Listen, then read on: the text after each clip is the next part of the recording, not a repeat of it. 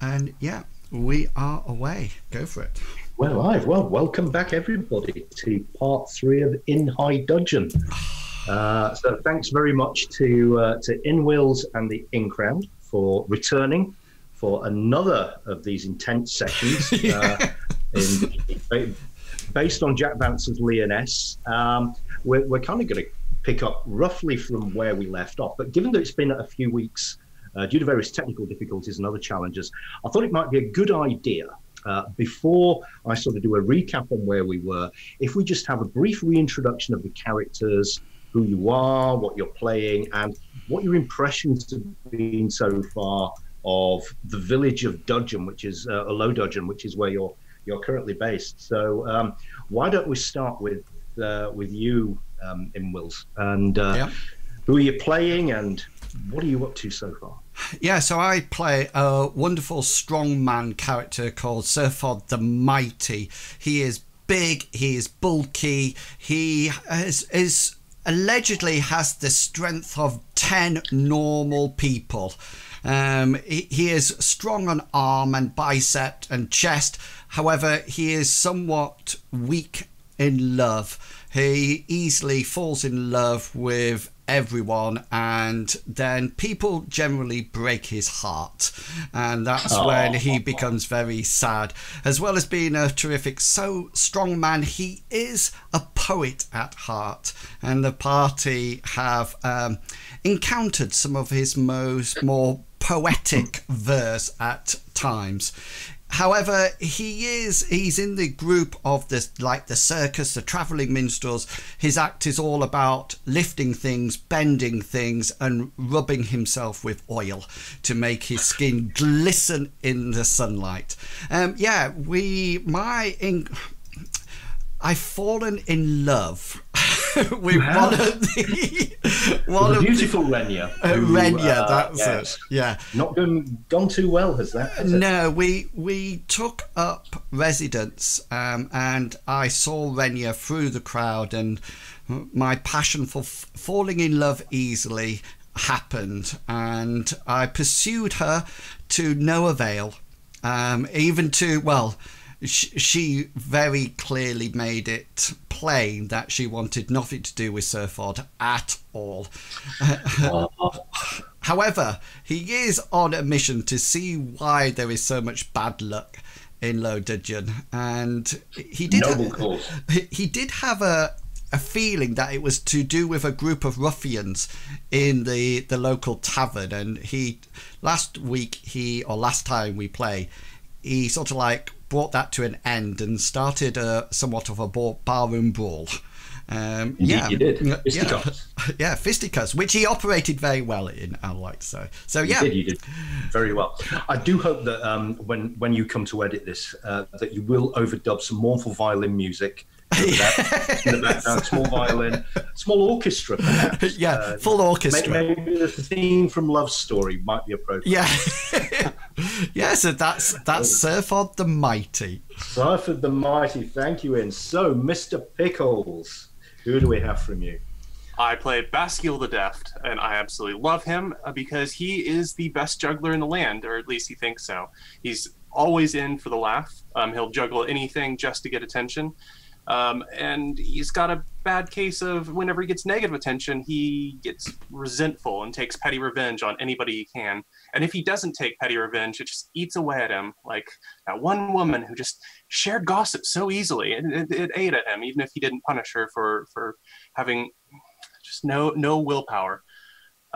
He's very much a conniving Weasley sort of person. Trying to heavy-handedly manipulate some of his festive fellows to investigate things he wants. For example, he tried to weave a tale to get Serfod to help him find this upside-down horseshoe, since he couldn't get it off himself. He tends to be sarcastic, steals a lot from people, and for the most part, since he's been, he's not arrested. He's wanted in about 18 villages, so he doesn't view these villagers as something. I didn't knew this. This is new to me. Yep. Okay, I'm wanted. And so he goes to a village. He doesn't necessarily look at it as a community building exercise. He knows we're going to be moving on, and he may be curious about things, but he's not really trying to fall in love with anybody. Who needs friends? Who needs friends? I have friends. You do. Yeah. Well, maybe not for much longer, but you have them at the moment. Yeah. Jolly good. So, Longshanks, over to you. Okay, so I'm playing Sir Jedny of Thrusk. He's a noble knight from the north of Lyonesse. Some various things happened in the background, and he can't go back to Thrusk because if he goes back, awful things will happen to him, such as being branded a coward, a craven, a yellow liver, those sorts of things. So yeah, he can't go back. And in the process of fleeing, he had to sell off a lot of his knightly armor, so he's just left with his boots and his helmet, sword and shield. But he's an expert marksman. Think Robin Hood, but better. That's the best way of describing him, with his archery skills. That is, sort of like he could, instead of just shooting the arrow in the apple, he would have shot blindfolded through his legs backwards, type thing. And he's had some very, very bad luck recently in this fair in the Dudgeners.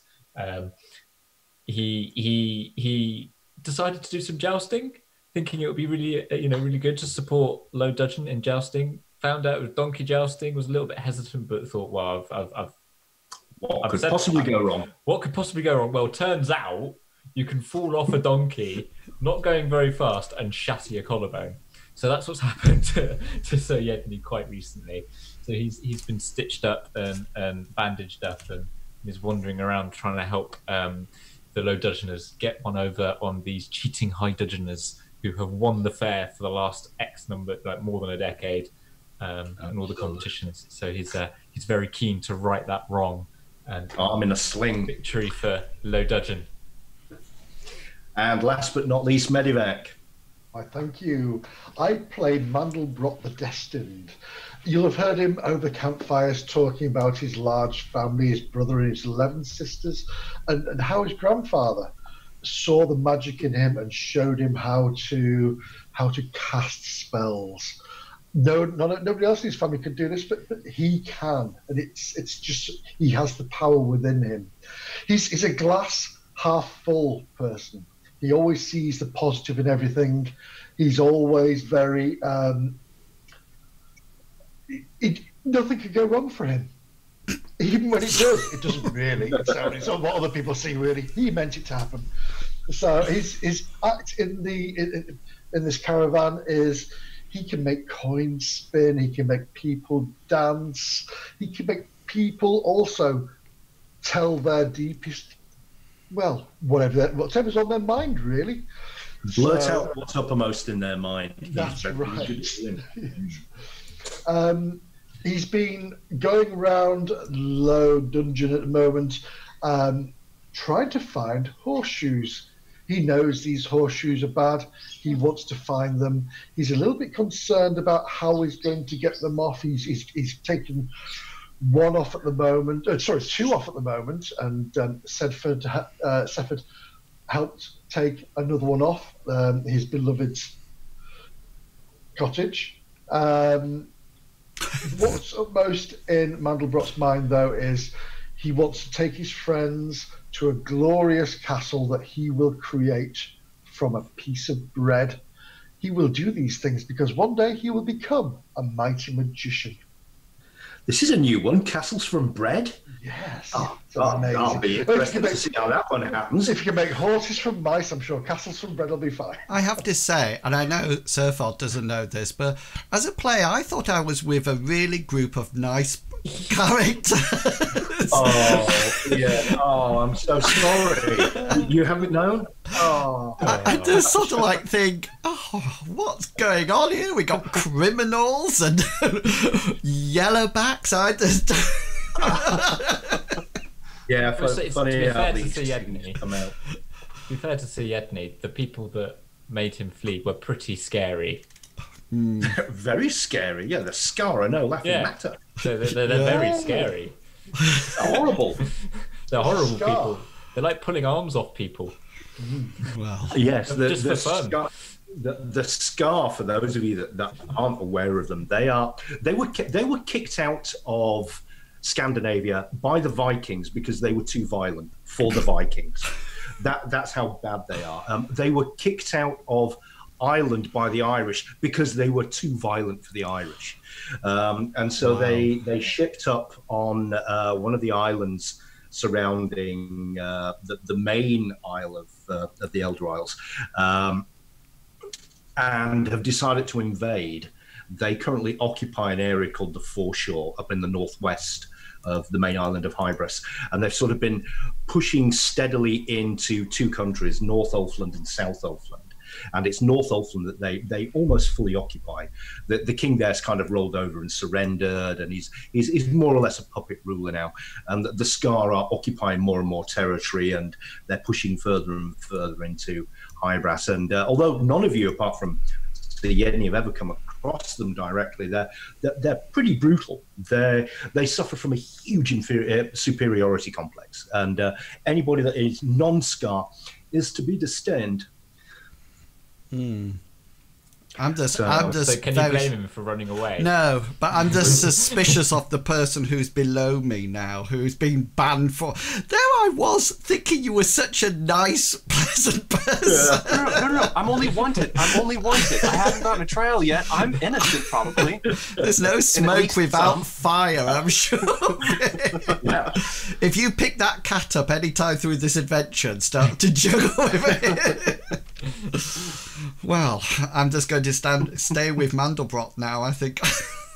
I value I've never stolen from you guys. I've stolen for you guys. Right. Yeah. Yes. So Jedny is now counting his silver. Yes. Just keep spinning. All right. So a quick recap on what happened in the last session that we had. You had encountered a strange, sparkly person in the streets of Low Dudgen, not far from the inn. Serfod the Mighty had gone to confront them, and it appears that he'd used magic to just disappear when you tried to find out why he'd been watching Renya's cottage. What part does he have to play in this mystery? And why does your hair have a silver crin shine to it? And my God, is that the Colgate ring of confidence around your teeth? It was that kind of beauty that he was exhibiting, which kind of indicates he may well be a fairy. And then poof, he was gone, just like that. You had then sort of hung around the inn, speculating on what you were going to do here. You had confronted or rather sort of tried to gain the confidence of the local blacksmith, Naka. You'd managed to definitely gain the confidence of his apprentice Shanna, who really wants to be a squire to a knight more than she wants to be a blacksmith's apprentice, and so she's kind of latched on to Sir Jedny and could prove to be quite useful for you. She was going to mobilise the local children of the town to hunt for more horseshoes. Serfod had encountered the landlady of the Hill Hollow Hall, the tavern here in Low Dudgen, who was rather impressed with his physique, and had sort of brought him, swooned and had to be carried inside. And all this kind of led to, sort of more romantic entertainment. I think you managed to avoid falling in love with this one. Yeah. Your heart clearly belongs to Renya. But you had also confronted Black Tam Shandy and his charcoal folks, the local heavies who are clearly up to no good and planning something dastardly to happen at the end of the Midsummer Games, should High Dudgeon prevail, as they have done for the last 10 years. And I think that was kind of where we'd left things. Yeah. So you'd beaten the charcoal thugs into submission, using a variety of tankards, bar stools, and other miscellaneous weapons. They knew they'd been in a fight by the end of that. You did very, very well indeed. So really, it's a question of picking up from where we left off and how you want to continue the investigation, where you want to go, and what ends do you now need to follow up on? Mandelbrot normally leads us in this. I was dreading this, but How many horseshoes do you have in total, by the way, that you'd actually loosed from their places? we have 3 now. We have the one from the water butt, Yep. or the trough, sorry. And we have the one from the cottage, and the one from my bushes are going to die in a second, and one from the well, post. I believe. No, the post. We No, Post, that's yeah. post. We Yeah. don't And you- have the. Yeah, we don't have the well. We don't have the tavern, and we don't have the Sawmill. one above the sawmill. So, and there's one But we you don't know know that they are about. Yeah, we know they're there, but there's one we don't know about still. Yeah, absolutely. Okay. So, plan of action. Serfod wants to ask Mandelbrot, and just sort of like, I suppose we're still in the tavern, sort of like, after we've dealt with these ruffians, and Serfod's not the brightest person around, but you know he can write poetry, so he's not that bad, and he sort of like turns to Mandelbrot and says, "So these horseshoes, are they what's causing all the bad luck here?" Well, I do believe so. It's the only thing we've found that's out of the ordinary, and somebody's been placing these upside down, which everybody knows that causes bad luck. Yeah. And if there's a lot of them, I mean, luckily we know there's 7, because that was how many were stolen from the blacksmith here. So Yes. it's just trying to find out where the last one is. We know where 3 are, and the other thing is we've got to also find out how we can try to get the last 4 out of their places. If we can just either chop around them and take them off, or if we can, like we with the post, when we first had it, we turned it upside down, didn't we? We don't know if that worked, but well, it was a good effort. So That's all that matters. will just one person be putting these up then? Well, we don't know who's putting them up. This is the other crux of our problem is finding out who's doing this in the first place. And if you remember this, we also have a third bit of excitement, I like to call it, of the dancing ladies or the dancing people in the field. Do you Yeah. remember that night of those? So we you know who they are and what they look like. So, and I think you spotted one. Yeah. They were from, the dancing people were one of the High Dudgen contest team. I don't know what game they're participating, but they're doing sort of a hacker or something equivalent like that. It looked very magical. And, As a ritual, there's lots of hype, and kicking up and throwing up of arms and things. And there's also this fairy guy. Yes, that's the most, I would say, worrying but perplexing thing that we've come across is what is the interest, if he is a fairy, what is the interest in Low Dudgen? Could he be putting the horseshoes up? Well, we don't know. Could he though? Well, he possibly could. He would have the magic to do so, but why would he be doing it? Is there something wrong with this town? Why the fairies? I mean, as far as I'm aware, I mean, they're mischievous. They have a little bit of a prank every now and again. But why a whole village? Well, obviously, so High Dudgeon can win. And that must be the prank. But this has been Surely. going on for a number of years. Many years. But why has it all of a sudden just stepped up? Because before it was just, from what I understand from what the villagers have said to us before, it's just been, they've been better. Well, if you recall, the bad luck has really been pretty consistent for Low Dudgen for the past 10 years. All started 10 years ago. Before that, then it was the winds would maybe alternate, maybe a couple in a row for one town or the other, but it was always fairly even. It's only in the last 10 years that something's happened. Now, you may also recall that one of the gossips was going on about something that she'd seen all those years ago that seemed to involve Renya. And you were going to try and ask her about that before it all went completely pear-shaped and Renya fled for safety. Clearly, this fairy individual seems to have some interest in Renya's cottage because he was watching it from a distance over across the meadow. Serfod the Mighty saw him, without a doubt. So that there seems to be some kind of link between all these things.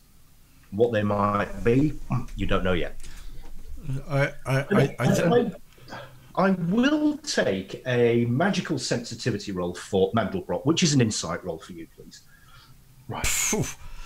It all rests on this Mandelbrot. Oh, don't say that. Oh. Yes. I got a 15 out of 30. 15 out of 30. That is a success. This definitely, the horseshoes, the fact that it takes a considerable amount of willpower to actually get rid of these things to detach, no amount of physical strength seems capable of prying them off. This all sort of smells rankly of the kind of mischievous fairy magic fairies are notorious for getting up to. It's rare that fairies, or what you know of them, are deliberately deadly. They're not like that. They're very mischievous, they're very capricious. They like to cause elaborate discomfort more than anything else. And of course, like anybody that's so magically inclined and suffused with this kind of power, for them it comes as second nature. Oh, Serfod, as Solak says, I think somebody better go and talk to my beloved, my ex-beloved. I don't think it's wise me going there. Maybe somebody with a little bit more flair. Well, somebody who's slightly better with the ladies. Maybe not you, Mandelbrot. Sorry, not you. Sorry. That's a hell of a slur, that is. Maybe Brascule, you tend to have a... I'd be more than happy to have a chat with her. I'm certain that my eloquence will win her over. All of the questions that we need answered. Just be careful, if you know what I mean. You know what I mean. I would never fall in love with her. This hasn't happened more than twice. It's not the falling in love that's worrying me, Brascule. You know, keep your hands firmly in your pockets. Yeah. Of course, Surfy. You know me. I wouldn't jeopardize. Okay, Brascule, I will take a willpower roll here, please. Oh, absolutely. Fail, unless it was very easy. Okay, right. Well, he's clearly impugning your character at this point. You know, he's suggesting that you have offered to go and speak to this woman that he clearly can't hold on to for love and the money, especially love. And he's kind of impugning your character here. That kind of that's a slight on your honor. I think some petty revenge is going to be called for. Honestly, it really hurts, and so something has to happen. I'm with you there. Sorry, inwils. So you probably see Brascule's face just kind of twists into an evil Grinch-like grin. So yeah, I'll go talk to her. I would no stealing. Keep my hands to myself. Good. Okay. Is anybody going with Brascule to speak to Renya? Mandelbrot will look at Jedny and say, "So Jedny, my friend, why don't you accompany Brascule just to? Because you're a man of many talents and many prowess, integrity. And yes, your honor is your value. Just run away. Yeah. You bravely turned the chain and fled. Brave, Sir Jedny. So yes, why don't you go with Brascule as well, and I will stay with Serfod. If that will put Serfod's mind at ease, I'm more than happy to. to accompany. So So Serfod no would. shenanigans happen. So, did we know that there was some kind of charcoal burners in the woods behind the sawmill? Yes, you did. The charcoal burners are well known. They're Yeah. one of the ways that the village makes its money is charcoal production. So yeah, the charcoal burners, they're kind of the blue collar industry here in Low Dudgen. Yeah, you know all about them. Yeah. I don't know what Mandelbrot was thinking. I just feel that I want to check out the charcoal burners because I've got it in my head that they were sort of like behind the sawmill in the woods. That's correct. Yep, that's the direction to get to where the current charcoal lodges are. You would have to go past the sawmill, which is where Renya is, by the way. She's taken refuge with Martwal and her extensive family, and you have to go past the sawmill, over the bridge which crosses the River Dudge, into the woodlands, and you'll be able to pick up the paths that will lead you over to where the charcoal burners are. Right. I think Mandelbrot, but is there anything that you would like us to do in the village, or to go somewhere else? If Serfod mentions about the charcoal burners, Mandelbrot's going to gently hold his arm and say, Serfod, my friend, there's something really important we can do here. Do you remember the tavern we were in? Why don't we go back there and see if you, my friend, can take the horseshoe? We'll ask first, we'll go to the tavern owner and say, how long has that horseshoe been there? Or we'll and then say, I bet you can't pull it off, tavern man, and see if he tries to pull it off, and then you try and pull it off. You just want me to pull horseshoes off walls? Yes. Because you, my friend, my large friend, you were amazing at the cottage. I didn't believe you had it in you, but clearly you do. So, there's better things out there for you now. So come with me, my friend, and we shall make a mighty man of you. Serfod is quite prepared to do that. He just suggests that we probably need to check in with the lady from the blacksmith as well to see whether or not any other horseshoes has been found, and we'll pass the stage over to Brascule and Sir Jedny. Okay. All right then. So you're heading down to the Low Dudgen sawmill. So the sawmill, it's a large sort of warehouse-like building with a big house built onto the side of it. The main structure is given over to the sawing equipment, which is all water powered. It's connected to a series of big gears, water wheels, and it's got automated saw blades, rotary saws, planing equipment, all this kind of stuff. They are fully equipped for taking the chopped lumber from the forest, processing it into planks, poles, whatever they need to do. They have lathes and so forth. The family that runs this is the Twallen family, and they always have. Grandpa Twallen is the old white-haired, white mustachioed, white-bearded patriarch, wears a pair of sort of brown sort of twill dungarees, always has a pipe stuck in his face at some point. His son, he assists father, and then there's all the children as well. They've actually lost count of how many children they really have. Probably around the 15 mark was where they just stopped counting. New ones just sort of appear every 9 months or so. No one's really sure why, but both Pa and Martwal are very, very happy and very much in love. So there's a massive brood of kids. Most of them, and they span all ages, 18 right down to the very, very youngest one. They've even stopped giving them names. They just go by numbers and sort of designations in the pecking order. So very youngest, second youngest, third youngest, that kind of thing. Huge brood, very happy, very noisy, very joyful. And as you get to the sawmill, that's the kind of chaos that you see. Children running everywhere, playing, doing chores, helping, complaining. The sawmill itself is not too busy at the moment. They've done all the preparation and they're sort of wound down so that they can go and enjoy the games.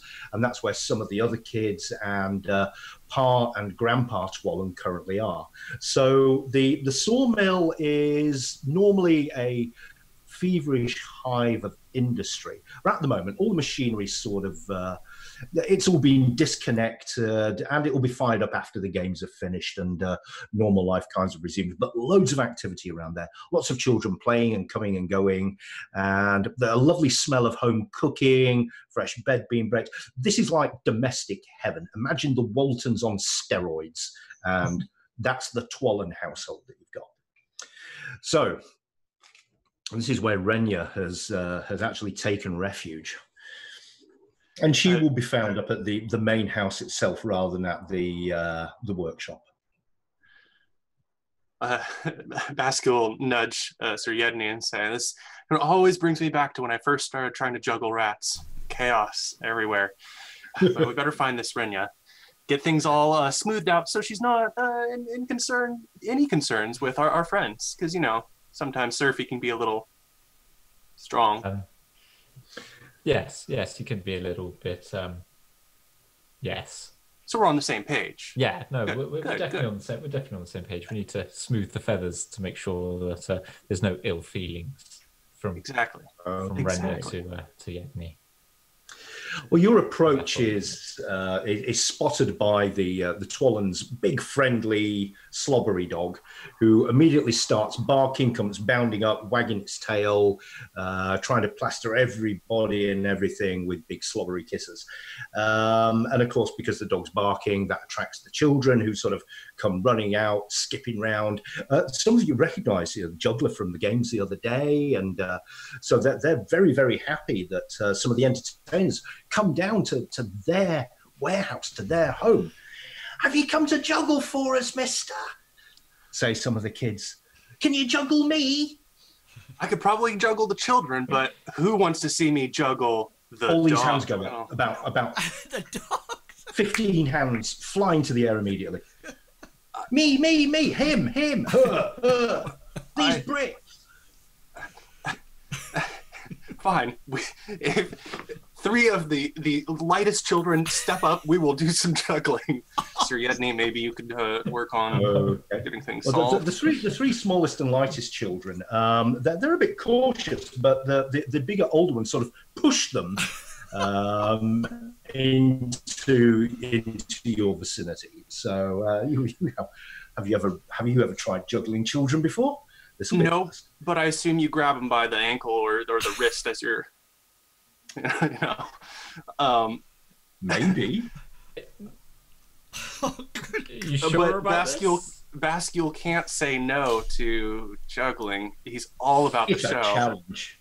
And sometimes it's more about how everything falls when you're juggling than the actual. Would you like the juggling roll?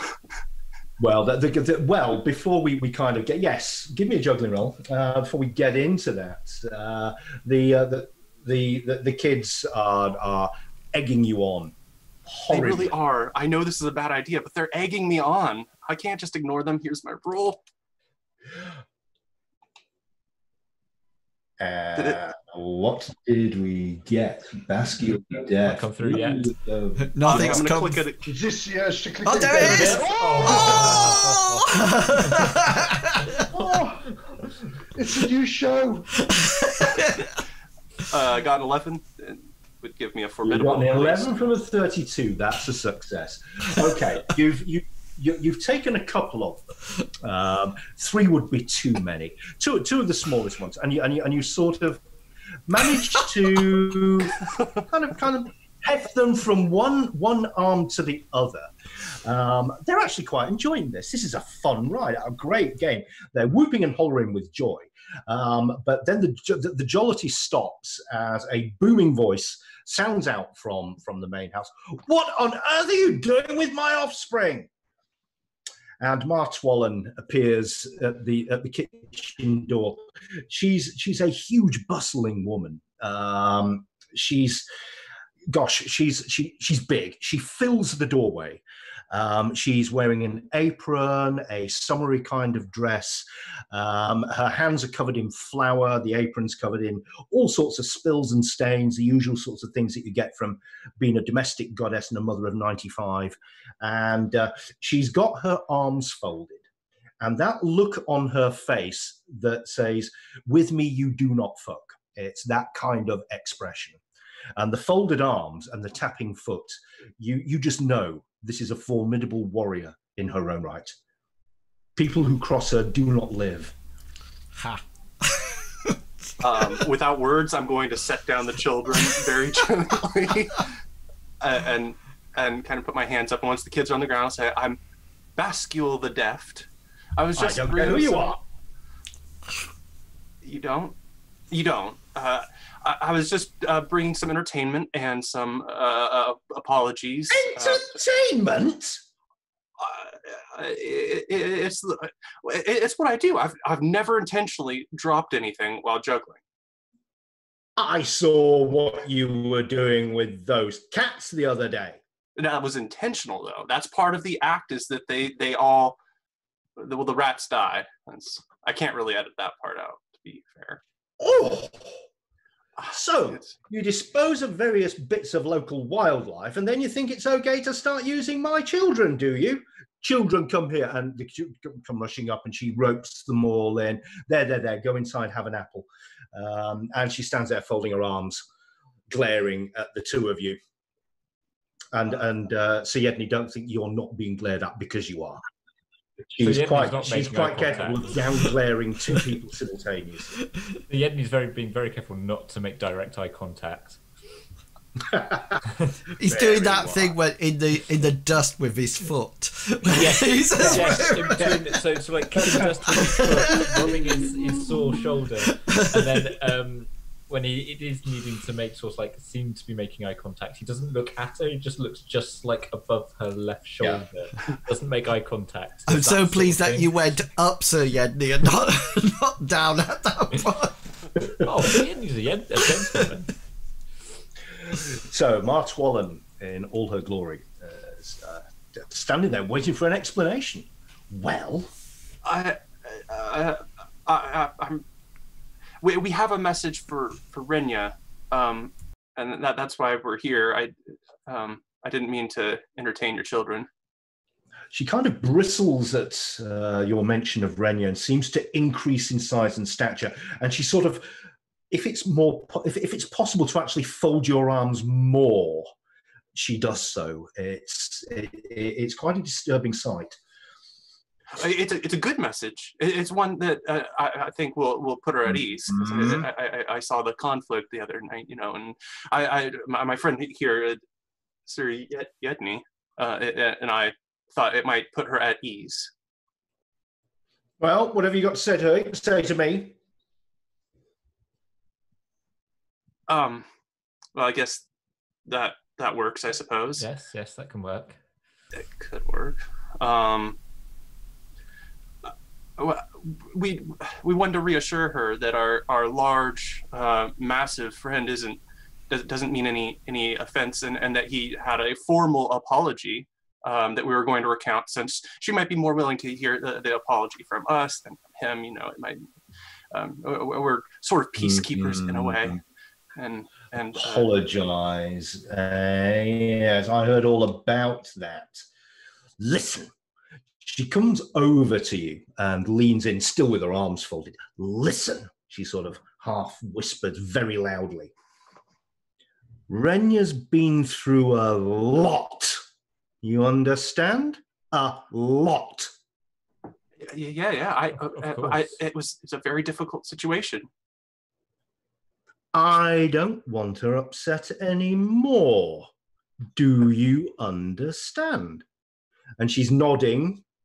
Yes, that's why we came here. We wanted to make it so she would feel fine walking outside of the house, and our friend won't bother her with any of his beautiful poetry.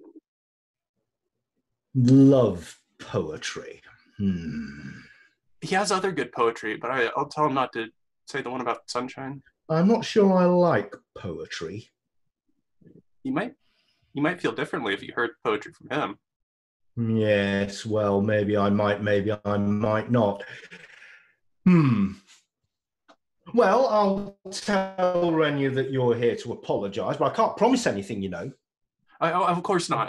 I mean, it's what we came here for is to deliver the message of apology. And if she's willing to hear it face to face, that would be certainly better than just having her told through the grapevine. Well, I'll tell her. Okay, so what I would now like from Brascule and Sir Jedny, from one of you is an influence roll, please. Now, you can augment this with any appropriate passion that you may have. I mean, I was trying to fulfill my take petty revenge with trying to persuade Renya that Serfod didn't love her anymore, but I didn't really drop the line I wanted to use, so I don't know if that would really apply here. Well, you've got to get to Renya to actually do that, and at the moment you're still dealing with Martwallen, so this is to get to Renya. So what you're trying to do here is influence Martwallen enough that she will go and broker the chat for you. Yeah, I don't think I have any passions that would help that or apply. I mean, so here's my influence. No, I don't think you do necessarily. How about Sir Jedny? I mean, you are meticulously groomed. You could definitely. I am meticulously groomed. I've got loyalty to the Festive Fellows. I don't know if that would. Yeah, I'm not really. Well, actually, I think that might work because you are trying to apologise on behalf of Serfod. So yeah, I will allow that. Well, that will give you a +12 augment to your influence roll, which is a 36. That takes you up to 48. 48. Okay. You can both try this, by the way. It's not limited to just one of you. Okay, I'll give my little 45 then. Could I use a point of luck to reverse mine? Yes, you can. That will give you success. And I'm going to do that.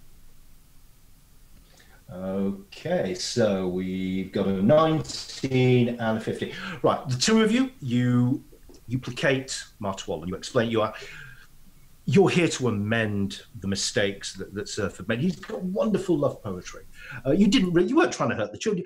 They wanted you to entertain them. She sort of gives you one of those benefit of the doubt looks, and sort of, well, they can be a bit of a handful. Especially fourth youngest, always up to no good, aren't you? Click round the ear hole, and well, you wait here. I'll see what I can do, but I'm making no promises. And she disappears inside. After a few minutes of you sort of standing there, with children sort of egging you on, saying, you can still juggle that one. Go on, juggle me next. No, I'm not going to. I'll get in trouble. Martwallen's arm sort of appears out through the main door, and a big beckoning finger sort of waggles at you in your direction. Give Sir Jedny a nudge and then walk on. We'll walk up, and then just before Sir Jedny walks in, he'll be very careful to make sure his boots are as clean as possible when he walks in. He doesn't want to be traipsing any mud into the house. Okay, what a wonderful idea. You are so interested in making sure that there is no mud on your boots. I will have a hard perception roll to see if you step in the dog turd that the dog has just deposited that you may miss.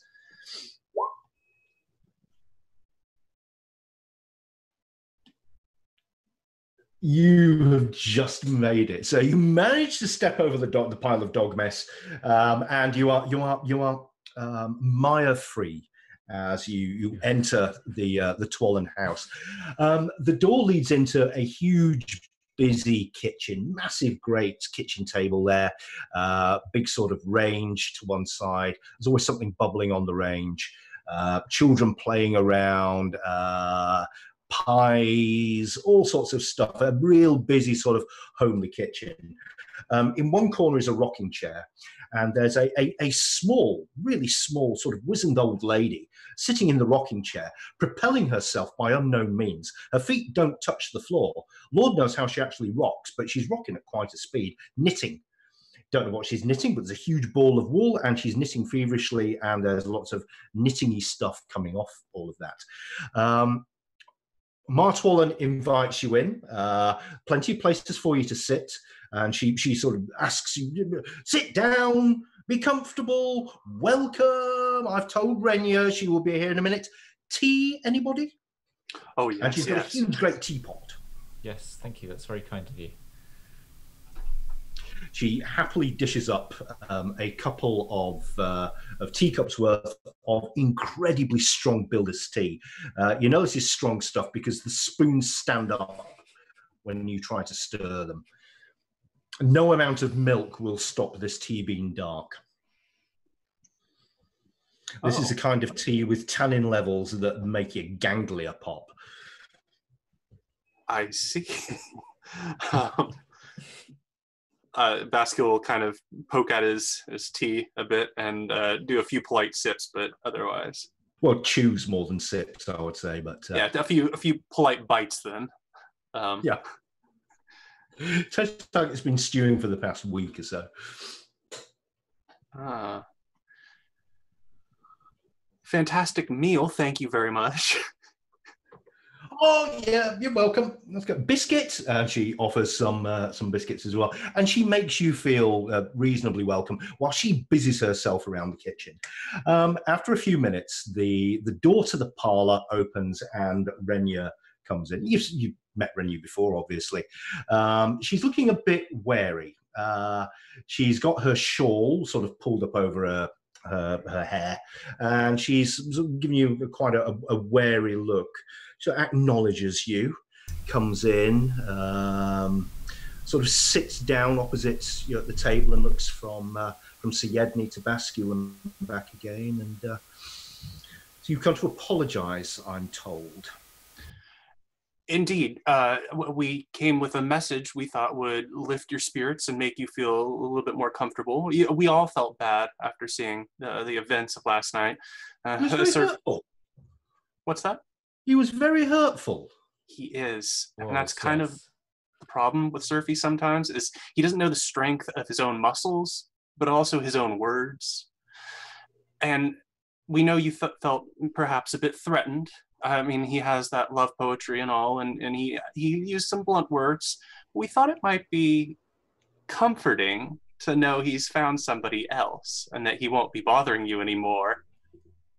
Oh, really? Oh, yes. Yes, this beautiful young lady with flowing golden hair. Flowing golden hair? Yeah.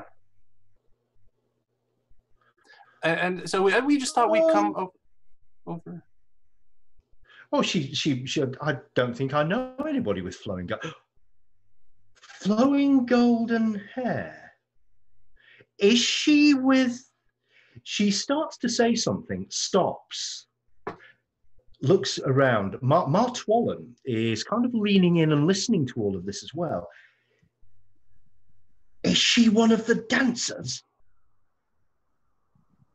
I'll look to Sir Jedny. I don't think so. She sort of offers a further description. Is she so tall? I think she was. Is a figure like that? And she runs through quite a detailed description of what she thinks this woman with the flowing blonde hair might be like. I'm just going to indulge and start agreeing with things after initially being hesitant. Yeah, about that height. You might be wrong in the weight a little bit, but it was pretty close, I think. It was from a distance, and Surfy just mostly told me about it. Renya's eyes are growing wider and wider. Her mouth is growing more and more open with shock. Martwallen has just started to take off her apron. She's reached for a rolling pin, big one. Is it the same one, my dear? She says to Renya. Renya says, sounds like her. Why would she risk coming back?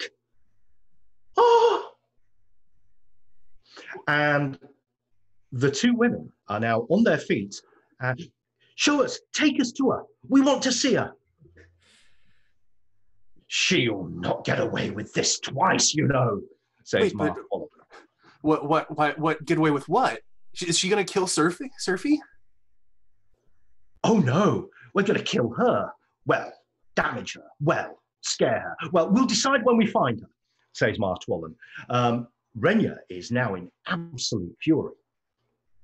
Come on, show me now. There's no time to waste.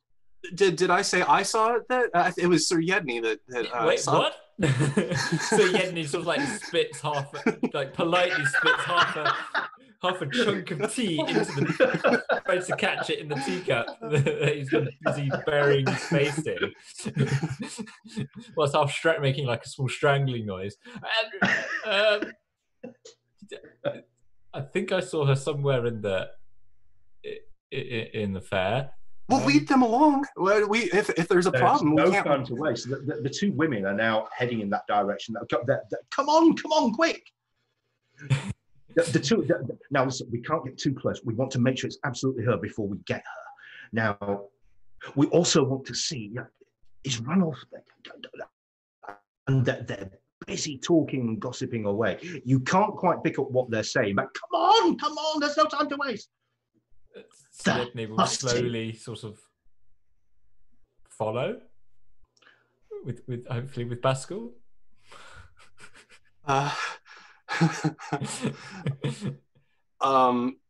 Brascule, and then he'll sort of like half whisper and say, "I didn't think it would go quite like that." Brascule's going to, after getting whispered, he's gonna whisper something back as try and lead him somewhere. I'm gonna warn Surfy, and then I'm gonna try and maybe lose them as they're leading Sir Jedny if Sir Jedny plays along, of course. Right, so you're going to try and sort of duck out of sight and hopefully get out of having to. I get out of it, but also find Serfod and warn him that somebody made a mess. Okay, well, Serfod and Mandelbrot have gone back to the tavern. Okay, so if you want to try and duck out of this, I am going to ask for a... I think this is going to be a formidable stealth roll. So you're looking at half your normal stealth. Because I'm trying to save Surfy from potential destruction, would I be able to add my passion for loyalty to Festive Fellows? Oh, absolutely not. No, this is completely the antithesis of that's that. fair. However, you do have take petty revenge. So I think I might... No, I don't know. No, I'm not. I'm not going to allow an augment for that. Yep, I'm with you there. Here is my stealth. Yes, stealth. You ain't going anywhere, mister. You do have your luck points refreshed. So yeah, I only have one left though. I'm gonna save it. Okay. And get grabbed by the wrist and pulled back in. You try to just sort of duck into this sort of the back entrance to the tavern as you're going past, but Martwallen's sturdy hand on your collar guides you back to where you need to be, and she whispers, "This woman, did she say if she was from the city of Is by any chance?" I don't recall. I don't believe Serfod told me anything about that. Oh, she's sort of half whispering this to Brascule. Oh, is she? Okay, no, that's she fine. holds him back so that he can't get away. I don't think he said anything about where she's from, just where they'd lived together forever. Well, it has to be her. It has to be. And now the two of them are storming like driven spirits of vengeance towards the Midsummer Games field, dragging poor Sir Jedny and Brascule in tow. Meanwhile, in the tavern, so Brascule, Mandelbrot and Serfod, not that long after you beat up Black Tam Shandy and his charcoal thugs in there, so they kind of cleared up the mess, and the innkeeper has gone for a bit of a lie down after all that excitement, which means that his wife is there, sort of tending the bar. And a few more customers have come in from watching the games. It's sort of getting on quite late into the afternoon. Thirsts are beginning to build. People want the strong apple cider that they specialise in. So the bar's beginning to sort of fill up a bit. Of course, when she sees you, her eyes kind of melt, and she goes into full flirt mode.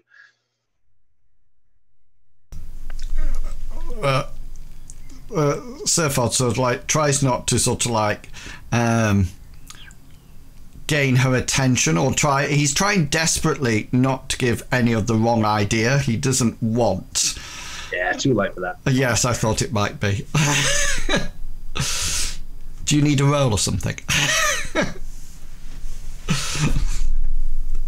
No, I don't need a roll for that. I'm quite happy. She's going to flirt with you no matter what. She's very much. But I'm not falling in love easily. You helping her with her bucket. Yes. Earlier. Yeah, she's. I think I made that roll. I think I made that roll in the last. Yeah. So Serfod and Mandelbrot, we will go in, and I'll try to locate this this upside down horseshoe that Mandelbrot's been going on about. You did actually see it last time. So it's behind the bar. The counter for the bar, big long wooden sort of trestle more than anything else. Behind the bar there are shelves that have got various bottles of spirits, cordials, that sort of stuff on there, and lots of tankards and so on. And just above the bar, there's just above the shelves, there's a sort of a lintel that's supporting the ceiling, and you can just see the horseshoe upside down, the wrong way up, just sort of poking down behind this lintel. So it's not direct sight. You'd actually have to be on the other side of the counter to see it properly, but you can see where it is. It's too high up for her to reach it. It's too high up for really anybody except a prodigious size and reach to be able to reach it. So Serfod will approach the lady and sort of like prop up the bar and attract her attention. Just imagine this huge, great mustachioed strongman nonchalantly propping up a bar. The bar's creaking and bowing in the middle. all the tankards are slowly sliding. And he'll just sort of like gravity well. He'll sort of like catch her eye, and hopefully she will come across and take his order. She was talking with one of the other regulars. Sees you come in, sort of place your elbow at the bar sort of lowers, and because she's sort of half perched on the bar herself, it causes her to slide in your direction more than anything else. So she kind of, oh, hello again. So soon. Oh, you couldn't keep away, could you, naughty thing? I was hoping you might be able to. Oh, so was I. Believe me, I've been hoping. To do, or let me have a favour. Oh, let you have it. Would you want to? Yes, a favour. Oh, a favour. Oh, yeah. Well, I yes, thought you were so helpful earlier. There is something in this place that I have seen that I really want to get my hands on, and I just wondered whether or not we could come to some sort of an agreement. Someone catches her as she faints, pops her back up again, and oh, really? Oh, yeah. Oh. She's looking around to make sure her husband's not watching. Of course, I don't want you to do this for nothing. I have written you something that I thought you might like, and written what, in words? Yeah, and I'm quite happy to read these. Instructions? No, I like to indulge in, as well as playing the panpipes, I like to indulge in Never heard them called that before. I like to write poetry, and I've written something for you, and I'm willing to let you hear it in exchange for me just coming round the opposite side of the counter and removing that horseshoe. Okay, then I think we better have that poetry roll, but you definitely have to. Have you got a poem prepared? I certainly have. Go for it. Skies are blue and roses are red. Our love will last from long walks to a feather bed. That's it. I thought it I had. tell you what. I thought it had. Pete should be worried. I think it sort of like played on her heartstrings for what she is hoping to get. Probably played on something. Okay, she's incredibly touched by this. You may give me a roll, and I'm going to give that an easy grade. So it's half again. This is, let's see, you have got... I've got love poetry as a passion, but I've got poetry as an art as well. You give me poetry as an art, and it's at an easy roll. There we go. Whoa. Hang on, Okay. hang on. Yeah, go on. A luck point flipping that will give you a success. I'm certainly going to use a luck point on that. Okay. Serfod realises how important this is at this point and feels that he should be supporting the party and not... I think the party is all the help we can bloody get. Yeah. So, a tear has sprung to her eye. She's hugely touched by this wonderful piece of doggerel that you have just produced. She's not so sure about the whole blue skies bit. She's not big on metaphor, really, but she gets the sentiment. But the feather bed clinched it. The feather bed clinched it. She's very touched and would certainly like to be by you, lots. Yes, what is it that she can do for you? Can I hope you like that. No one's ever said anything like that to me before. Not even my husband. And he sort of like reaches out his crooked finger like that and just puts it underneath her chin and just lifts it up and says, he ought to do it more to you. I really do think. Write poetry, that is. Can I come round now and get my hands on what I wanted? She's already lifted the hatch for you to come through. He had to sort of like saunter through and sort of like squeeze past her through that narrow gap. Oh yeah, there's a little squeezing going on. Is it like? Can I just ask? Yeah. Can I just ask, is it front? Oh, most definitely. Or is it back front? No, it's front, Yeah. definitely. And you can. This can't be avoided. And there's a definite squeak. This is like tectonic plates in love. Yeah. Tectonic plates of love. Yeah, and once I've sort of like squeezed past her, causing a minimum amount of friction as possible, I will then go to the horseshoe and try to remove it for Mandelbrot, who's probably just watching me, and absolutely amazed by my... Mandelbrot at the moment, his jaw is slightly open. It's like, and he's aghast. I think you're going to need a hydraulic jack to put your jaw back in place. Yes.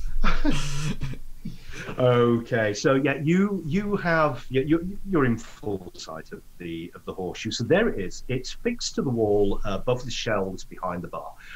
Clearly, exactly the same as the other. Same design, slightly rusty. You can see the maker's mark that Naka put there all those years ago on there. So yeah, you're definitely you're probably at about forehead level in with the horseshoe. You can Okay. You're a pretty tall chap, so Yeah.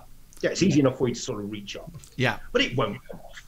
It's you put a fair amount of force there, and it is stuck just like all the rest of them have been. I have this vision that I sort of like look around and the woman's sort of like holding my legs for support or something, like you hold a ladder or something to sort of... It's kind of wrapped around.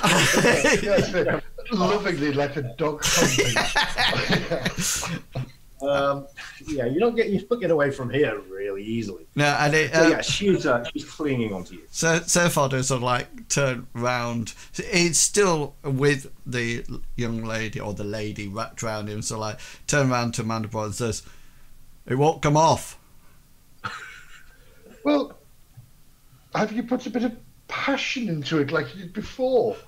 Or maybe try, why don't you raise this lady up here and see if she has the willpower to pull it off herself? I've given it a right good tug, but it seems to be absolutely. It's not. No. I turn round to the what's the lady's name? I forget. The lady's name, she does have one.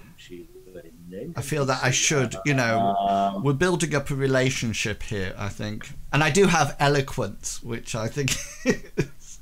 Absolutely, you do. 76. I'm not even sure. I'm sure that she has... Ursula. Ursula Le Guin, that's who it is. You can pick up Ursula and you can hold her in front of the horseshoe. I am going to let you channel your willpower through Ursula, aided by the magical capabilities of Mandelbrot standing behind you. We're doomed. We're doomed. We're going to have a full channeling of wills to see if we can shift this horseshoe. Okay then. So we'll take as a base Serfod's willpower of 36.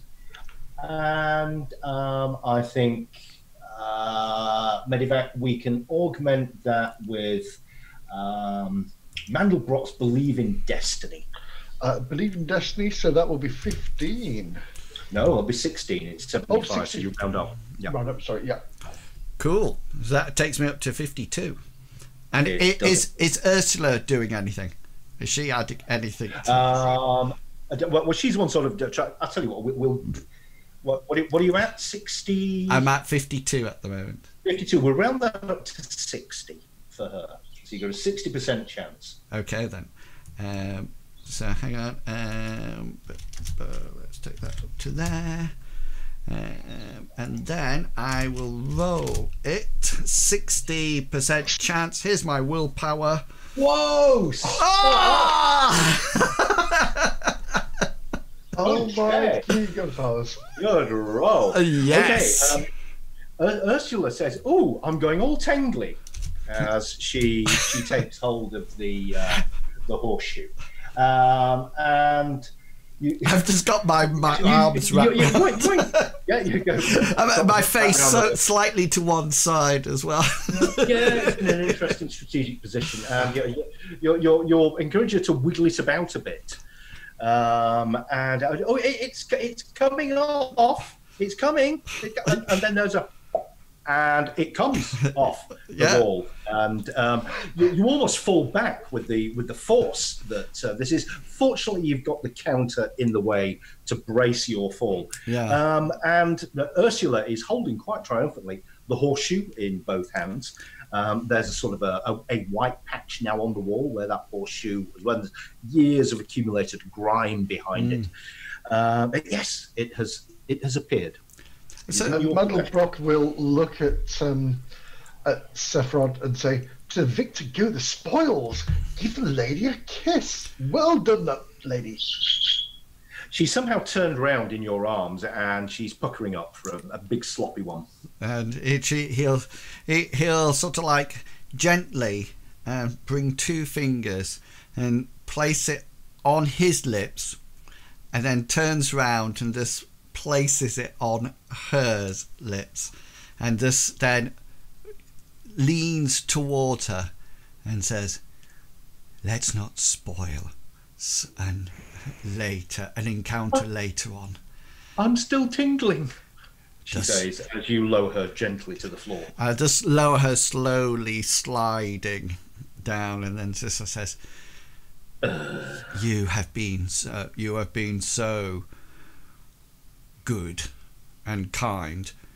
And he'll say, he'll go to walk off, and then he'll go, "Ursula." "Yes." Who put expectantly. Who put the horseshoe there? I don't know. I don't care. Right. Let's run away together. Oh, wait. I hate him, you know. He's a fiend. Wait. We need to make this right. We'll take our time, but no matter what happens, I will remember this moment fondly for some time to come. And he'll slow as he goes through the bar. He'll slowly lower the hatch, making sure that she's still on the opposite side. She's still on the opposite side, and that lets you make a discreet getaway. Just before the it does regulars so, standing there with kind of mugs paused halfway up to their lips, going. just before it does go, Mandelbrot will say, "So did she give you the shoe?" She did, yes. You have the shoe in your possession. Here you are. Really well done, my friend. I couldn't have done it better myself. You are astounding. Okay, so you have the horseshoe from the tavern. Meanwhile, the Renya and Swollen bench party have arrived at Midsummer Meadow. Do either Brascule or Sir Jedny want to try and find out exactly what it is that's got Renya so vengeful and excited? You have a little time to try and do as you're sort of being forced to point this blonde-haired woman of incredible, outstanding beauty out.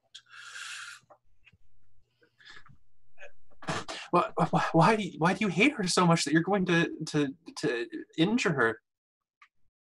It's not Renya that answers that question. It's Twollen that tells you a little bit of history. Years ago, when Renya was blissfully, happily married to her childhood sweetheart Ronolf, up he went and left with a floozy that came to the Midsummer Games 10 years ago to the very day. 10 years to the day. He ran off with a dancer from Is. She'd come to dance at the games as one of the entertainers. They had a special tent, you know, and the men were paying money to go in and watch them dancing in the tent. And there were rumors about what went on in the tent by the dancers, and it wasn't all dancing, they can tell you that. And afterwards, Ronolf left with that troupe, never to be seen again. Renya was utterly heartbroken. They'd only been married less than a year, and they'd been blissfully in love, and suddenly he'd had his head turned by this dancing girl of dubious charms and moral character. And so she has been dwelling on this ever since. And if this dancer has suddenly returned, one, maybe Ronolf is with her. Two, there's a chance to find out where Ronolf is and maybe get some revenge on the floozy. So that's why they want to find her so badly. Throughout that explanation, Brascule would be getting more animated and angry, but it's certainly a deceit thing on his end. No, dancers? He didn't go into with that must have been how they met, was he went into that awful tent. You know what, you're right. I don't even know this lady, and I'm with you guys. This is an awful, evil thing, and she needs to be punished. You know, but if we're all here in this one spot looking, and she's back in town, may the gods curse her name, we might be able to find her more easily, and Ronolf, if he's here, if we split up into groups, and we can report back here to each other. Maybe that's not a bad idea. Very well, okay. I'll go with you, says Martwallum, and prods you in the chest. And so Jedny, you go with Renya. I wouldn't have it any other way. That's the way we'll keep on track with this. We're going to find her. Renya, of course, will know this woman anyway. Her features are burned into her psyche. So yes, she will have no problem spotting her. But whereabouts did you see her exactly again? I believe it was Sir Jedny who saw. Well, I didn't see her. It was Serfod who described her. I think it was over, and then he sort of like just picks a random direction. Okay. That way. Right, come on, says Renya, and she's pulling you in that direction, which it just happens to be where the games are taking place. It's the foot wrestling contest is in full swing, which is like arm wrestling but with feet. Makes sense. Don't ask me how it works. I don't know. It's the foot wrestling competition. But there are plenty of women there watching the foot wrestling. There are even some taking part. But there's nobody that matches this description that has just been made up. And Renya is sort of scouring the faces, doesn't see her. Well, of course, if she's a dancer, then where's the tent? There must be a tent. They came with a tent, a big one, bright red it was, with the red lamp outside. I'll never forget it. That's very true.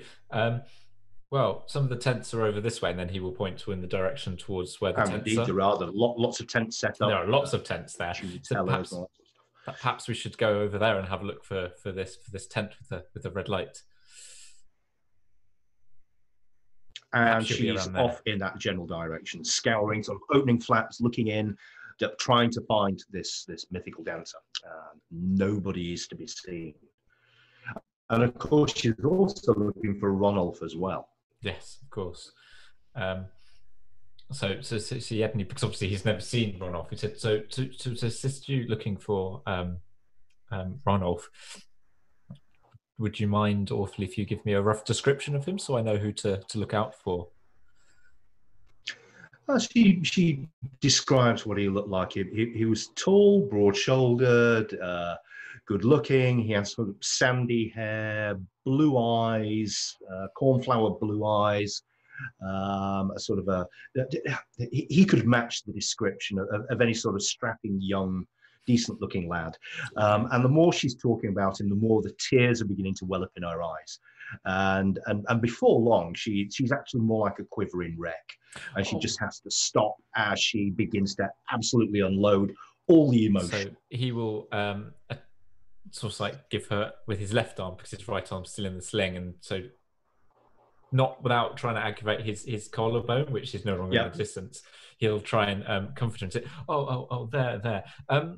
Perhaps we should pause for a moment and seek some sort of light refreshment, and to settle your nerves and your state, and then we can potentially resume. There is a lemonade stall nearby with some little stools where you can sit down. She can sort of recover her composure.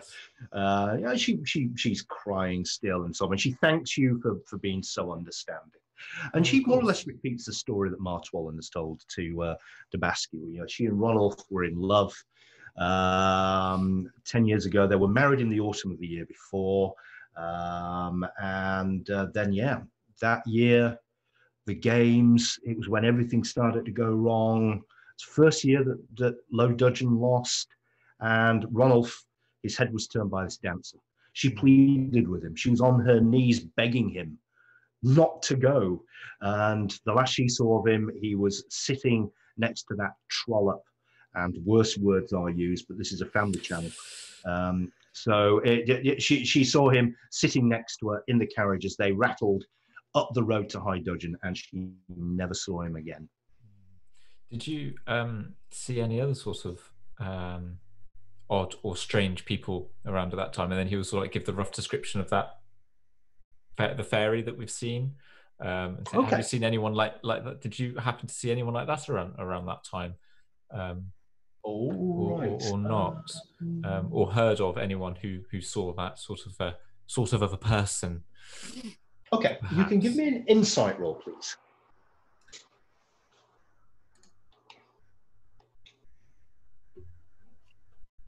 It's a 44 and a 41 standard. Right, so you've actually made that at an easy grade as well. As you begin to describe the fairy that you saw, she turns and looks at you with a very, very strange expression. And say that again.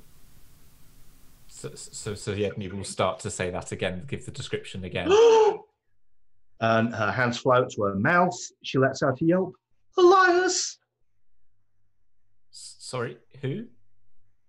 She then sort of goes very quiet and glances around. His name is Elias. Where did you see him? It's in the centre of Low Dudgen. Oh no! When? This afternoon. This afternoon. Tears are beginning to brim in her eyes. She's now scanning the crowd desperately. Why? How long ago? It's just earlier today. Why? What's the matter? Is it bad? You can tell from the look in her eyes that there is something very, very wrong, and clearly involving this Elias that you have just described to her. If you want to try and get any more out of her, this is going to be a formidable influence roll. Yes, he will attempt to, being as courteous as he possibly can. So I'm hoping to sort of possibly augment it with his courtesy roll. Absolutely, I think that's as sensitive as he can. Yeah, so definitely. 30. So you get plus 14 for your courtesy. Brilliant. Ooh, no, not 124. No. There you go on the influence roll. So that's okay, 31. Good roll. All right. It takes a couple of glasses of lemonade, lots of low encouraging words, lots of listening, and being as polite and gentle as you can. This is the full chivalric works. Yes. This is how you deal. This is how a knight deals with a maiden clearly in distress. Okay, you coax out of, piece by piece, you coax out of Renya something that happened 11 years ago. Not 10, but 11 years. Okay. You guess you're not getting the full story, but you've got enough to kind of get the drift of it. She was in the woods before the game started. She might have been taking a bath in the river, or she might have been, but she can't remember what she was doing. She came across somebody. It seemed he was clothed in sunlight, the most beautiful man she'd ever seen. And he paid her compliments. She paid compliments back. They dallied. Nothing more than that. They were friends. They were friends for a couple of long, hot, lazy summer days before the games began. Then when the games began, she went back to encourage her village and Ronulf, her childhood sweetheart, who was taking part in several of those contests, and she never saw Elias again. She went to look for him at the old yew tree, which is where they'd met for those 2 lazy days of bliss and sort of. There was nothing to it, really. There was nothing. I didn't. We kissed. That was all. Of course not. No, but he never came. That's fine. He never appeared. And suddenly, she's beginning to piece together that there may be something more to what's going on here. Mm. So Jedny will give sort of like a quick half glance around, and then sort of like lean in a little bit more in a sort of like a conspiratorial way, and say that there is something that is happening that is very odd, that my friends and I have, or my fellows and I have noticed happening to Low Dudgen.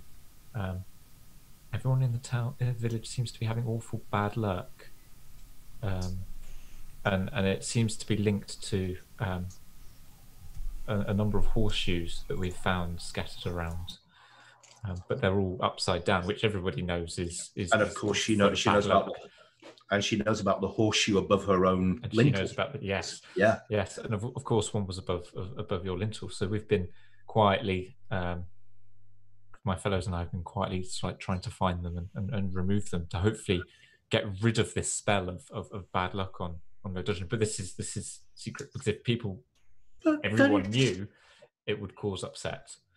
It's all my fault. No, it's not your fault. No, it can't be. No, I'm sure it's not. That's why Ronald left. It's all my fault. No, I've been cursed. not at He all. cursed me because I wouldn't be with him, and he's cursed me. And it's all my fault. And the tears start again, and this time they're heavier, and these are racking sobs, and people are turning to look now. Oh dear. You're kind of having to. They're there. Yes, sure, it's fine. It'll be much better soon. So Jedny will sort of say, perhaps we should go and try and find Martwallen and That's a Brascule at this point. pretty good idea, and you have to lead her away. Yeah, she's very gently and carefully, of course. Absolutely, of course. So Brascule and Martwallen, you kind of headed back into the village to sort of split up. He broke her heart, Ronald broke it in two, running off with that strumpet. Pure evil. People who do that, it's just can't trust people who would break hearts like that. Saw the damage done, and every man, and of course, every man ever since, knowing that Ronald was out of the way, thinking, oh, there we are. She'll be wanting someone else just like that.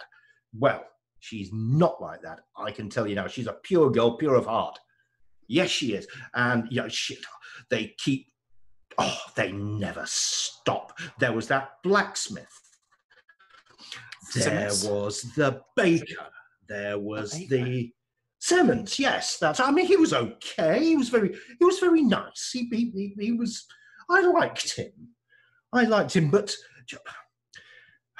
her heart is just not in it anymore. She dare not trust men, and I don't blame her either. What she's been through, poor girl. So where is she? Where is the strumpet? Now listen, if we see her, I suggest you go and get a sack from the bakers, a big one.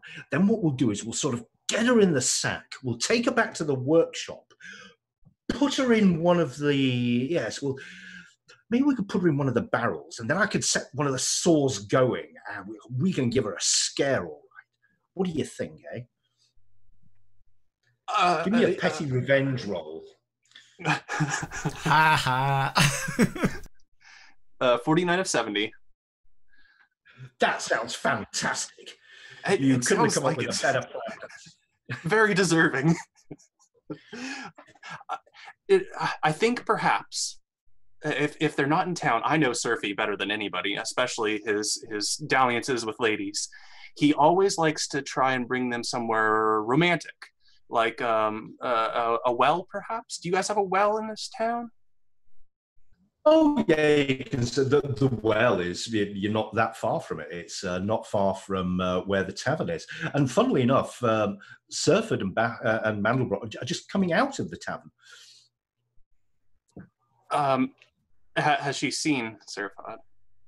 Yes, she sees Serfod and she sees Mandelbrot, and she doesn't see the blonde-haired strumpet from Is. So she's kind of looking around and scowling. Well, there's your friend. Where's the hussy? Well, if you keep an eye out in case she's trying to, exit the tavern sneakily, I'll go ask Serfod. I'll go and look in there. She won't get away. I'll have a word with Ursula. I'll make sure she doesn't get out. And Martwallen heads into the tavern, sleeves rolled up, rolling pin tucked into a penny at the back.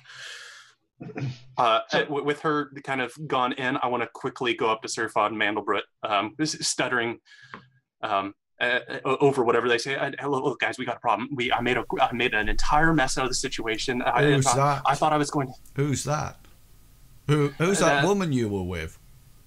That's Martwallen, and she's the one hosting your beloved.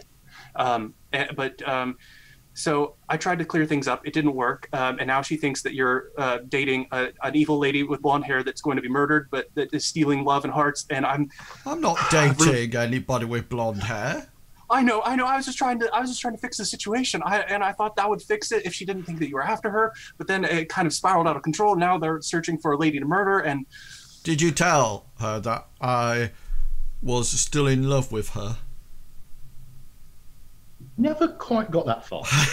I didn't say that specifically. Right. I may have said some things that would, and it wasn't my intention, of course, but that might have led her to believe that you weren't interested in her. That'd be crazy of her to take it that way. I was just trying to smooth things over. You're not going to hit me, are you, Surfing? Not without due warning. Thank you for that, I guess. Warning. No, I just realised that. Warning, bang.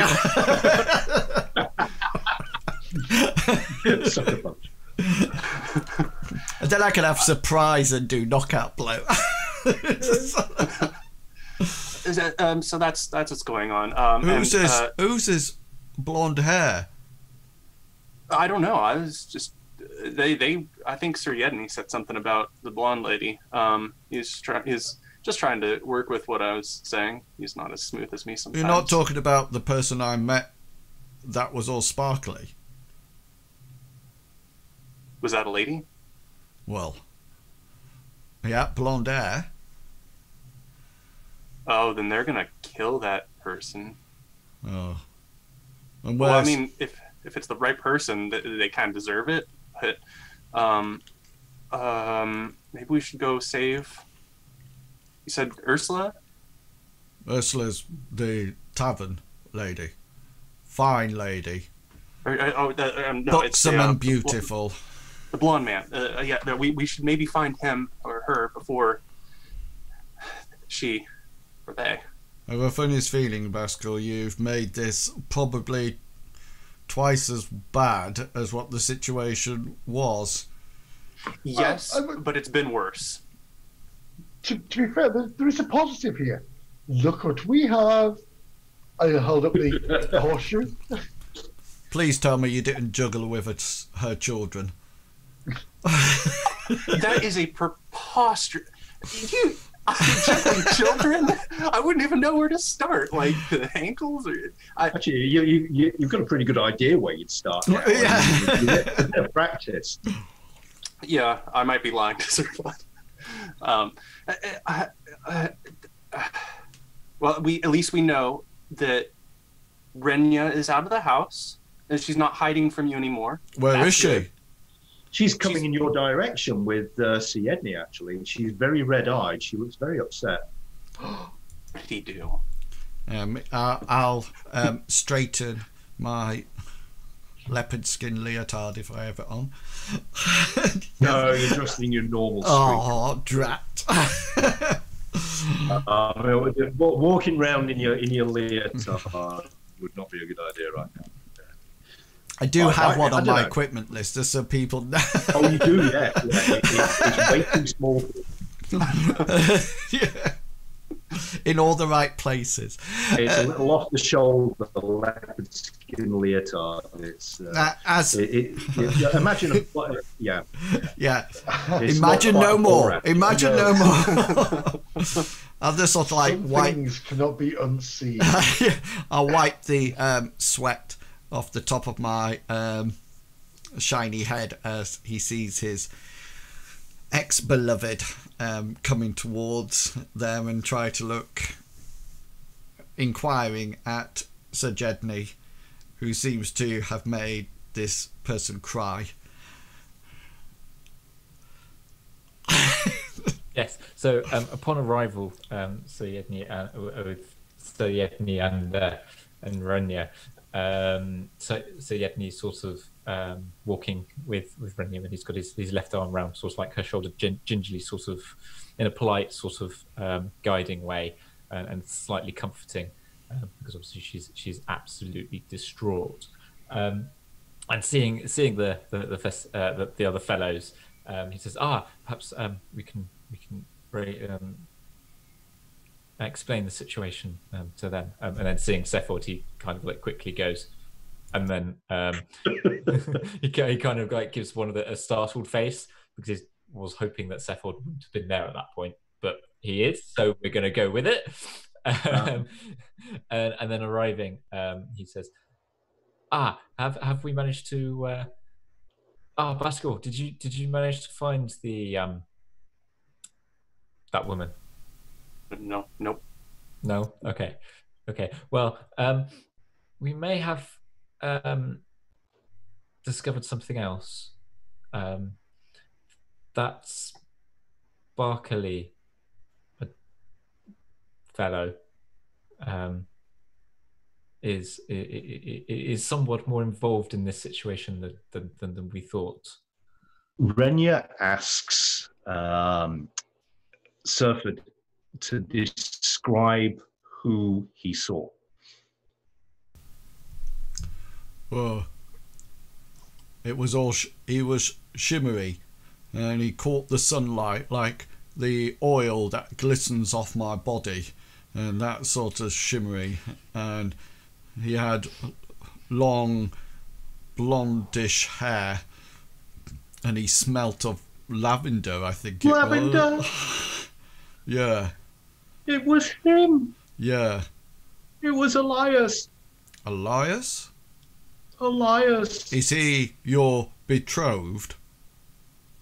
No. No. Sorry, to set off Siri.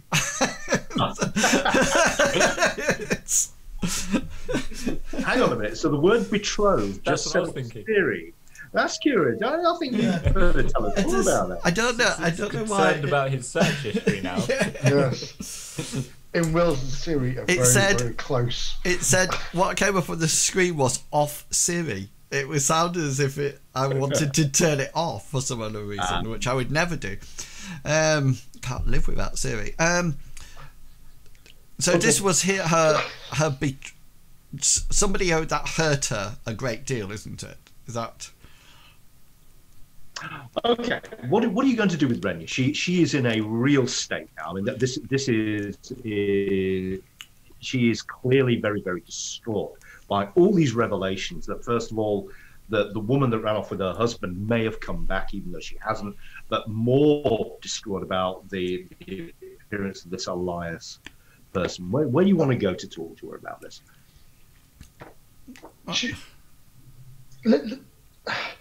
Let us take her back to her cottage where she lives, and then she'll be more calm in a natural environment that she grew up in.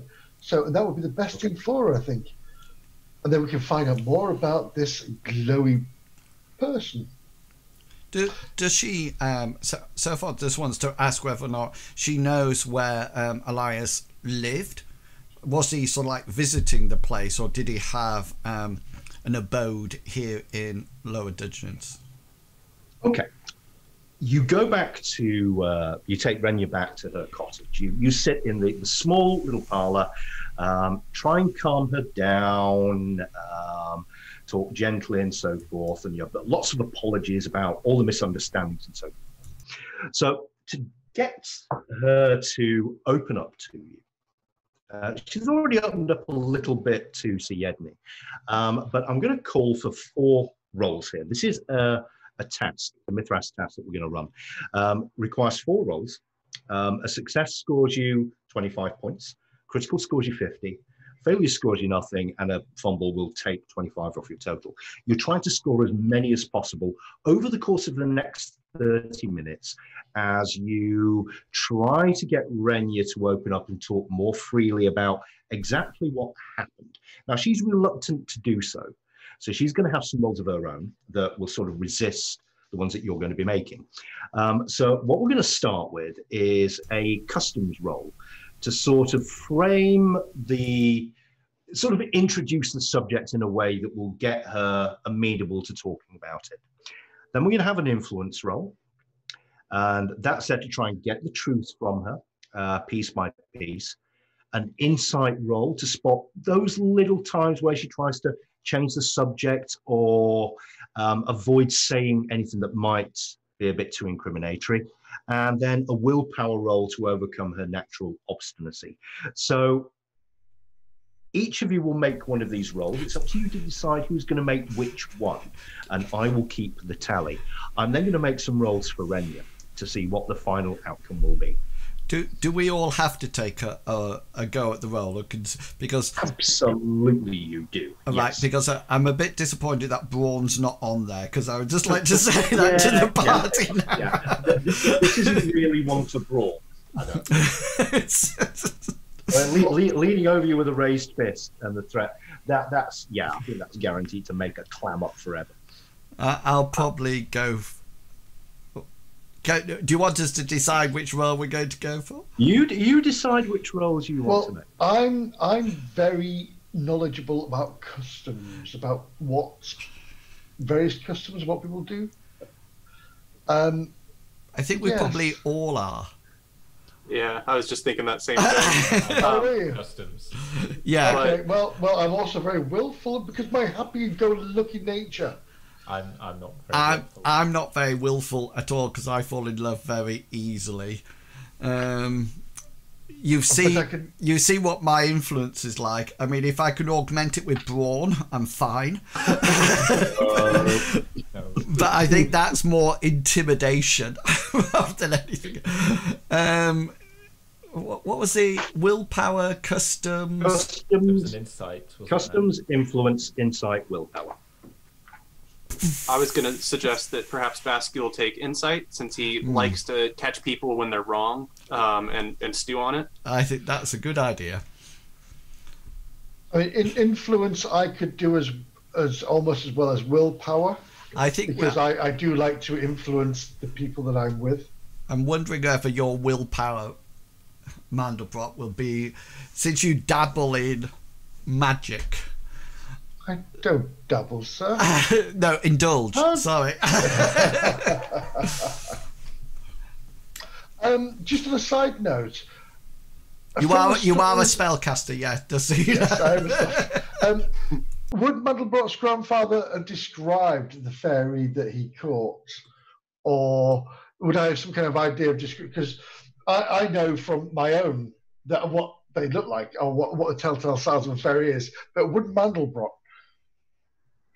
Oh, I'm sure Mandelbrot, yes. Well, his grandfather will have described the fairy. The lack of lobes and Yeah, I mean, they can take on myriad appearances. You know, hair that looks like thistledown, or the made of cobwebs. All this, you imagine it, they can appear that way. So yeah, exactly. You'll be intimately familiar with the many and varied appearances fairies can have. Wonderful. It's just little telltale signs like the little webbing between the fingers and the lack of lobes and that sort of thing. So I want to try to, because his main question wants to be is what he looked like facially, this Elias, to find out if he was a fairy, basically. Yep. Okay. So is Mandelbrot? All right. So are you more or less decided on the roles? Just Sir Jedny, what? Yes, I was going to say. So Jedny is better. He's better at customs. He's influenced. I think that's the only one that's left. Those are the only two that are left. Okay, then. It's not great, but I don't know. Yeah, you've got very good customs, Rob. So if you go for customs, then Sir Jedny, I'll then go for influence. Brascule goes for insight, and then our wonderful magic user. Don't say that. You're going to tops it up. Cocks it up, yes. With the willpower. Actually, I'll go for the willpower. Right. So one thing's occurred to me with Mandelbrot. You can either go for willpower, or you could instead cast Baz Titan's Tremulous Nesta, which will cause her to blurt what's on her. Of course. Yes. Now just remember how good you are at casting spells. He's single-mindedly going to be doing this. He knows how important this is. So you'll see him stick his thumb on his four fingers like this, and it's going to go, and it'll go, and cast this tremulous nester. It's Okay. yeah. You're still going to have to make your other rolls. Oh. But what I will do, if you successfully cast Tremulous Nester, Yeah. I will actually let you make your... Renya's resistances will be at a penalty. Wonderful. So I'll do my fairy magic then. So, yeah, it's going to be Fairy Magic at 44. I Nice. got a crit across the board. No, it's not. Oh, no, it's not. It's 6 out of... No, not quite. No, 51, no. It's 6 out of 44, so it's not quite a crit, but it's a good roll, nevertheless. Actually, no, because she can resist it. Let's see what happens with her resistance. I'll take This won't stop you from making the other 4 rolls as well. This is to sort of try and gain a bit of an edge over this. So Renya has a willpower of 61, and let me give her roll. 62. She fails by a point. The tremulous nester has taken hold of her. It's as though she starts to gabble. All her answers to your questions are going to be gabbled kind of at high speed. She can't stop herself. She is impelled to say exactly what's on her mind. So we just need 3 rolls now. We need customs, influence, and insight roll. Is there an order you want those in? Yeah, we'll start with customs. 14 on 80. Yeah, nice one. Okay, so we have a success there. We'll go for the influence roll now. Oh, right. Okay, then. Remember, I hit things. I just want to make that very clear before we... Oh! Nice. I hit things nicely. You influence what you touch with your fist. All right. And the final roll is insight. We'll have that. Here's where I let you guys down. Could I use my last point of luck to reroll? You can use your last point of luck to reroll it.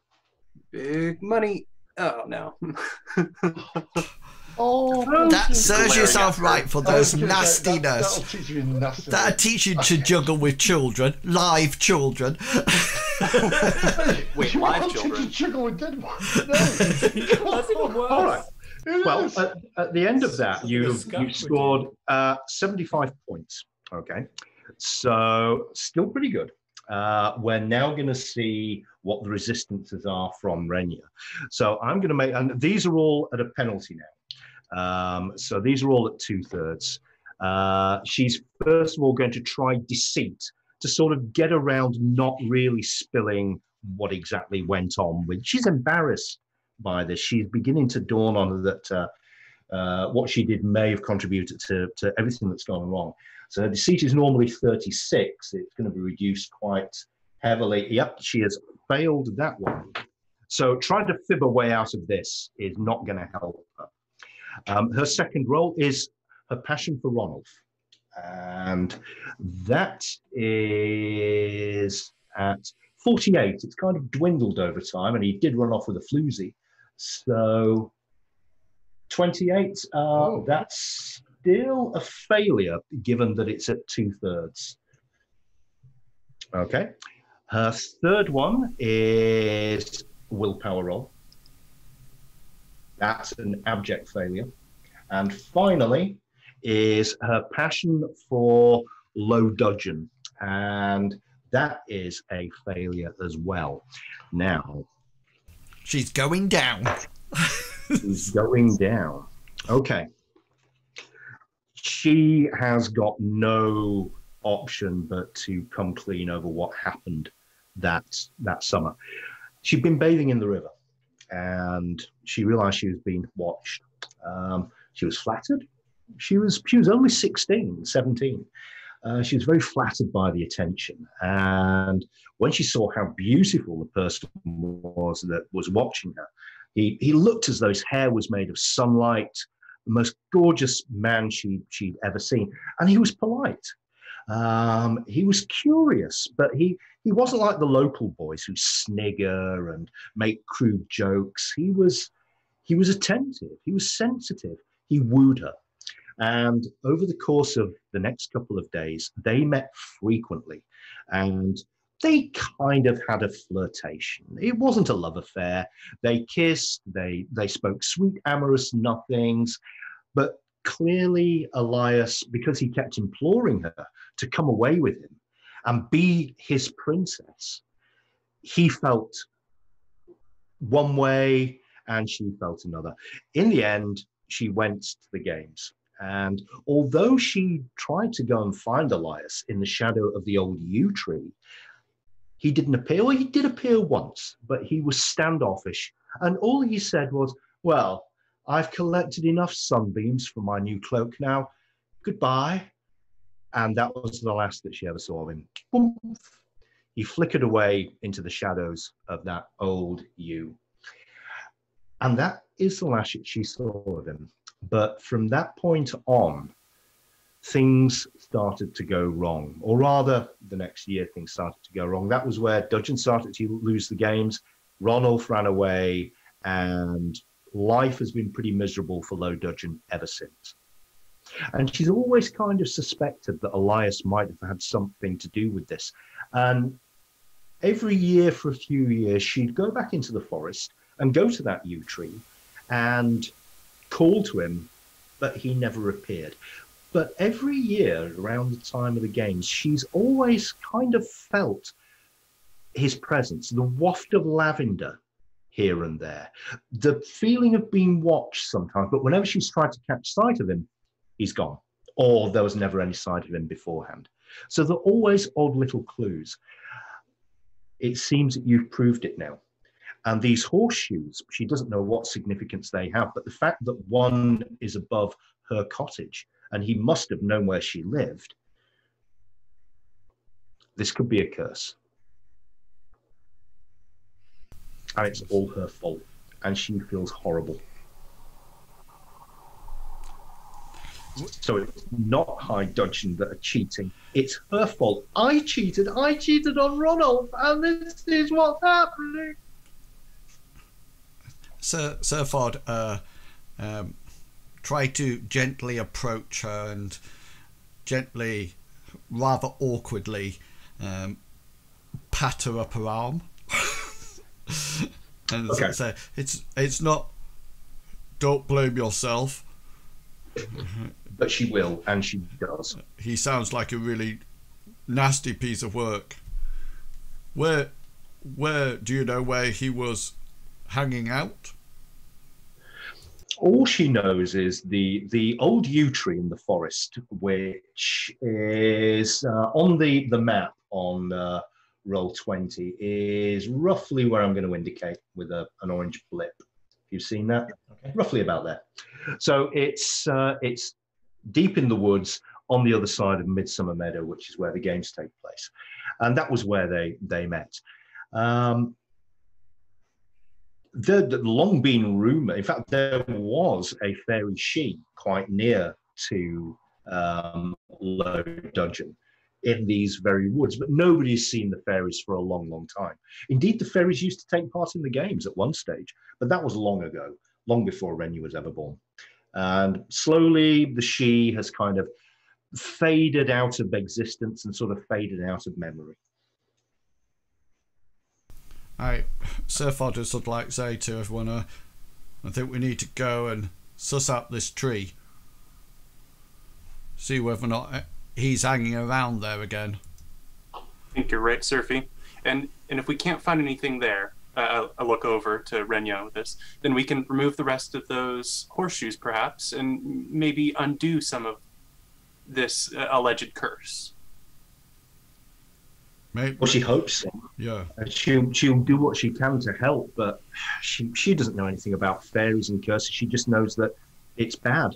And if Elias was jealous, that was his name, then who knows how he'll react? You can't just Just go. beg not to tell anybody. No one can know. Please, they'll hate me.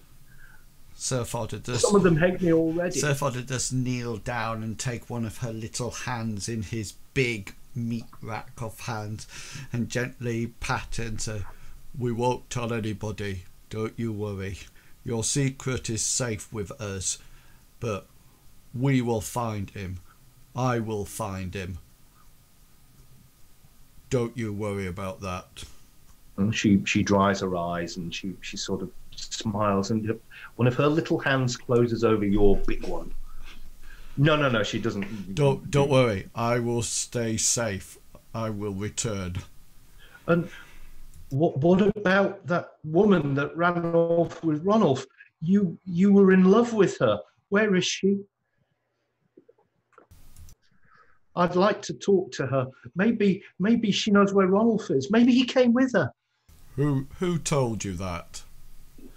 And she points at Brascule. I think Brascule was just envious of my great persuasiveness and poetry. Yes, it was that. That is exactly right. You saw right through me.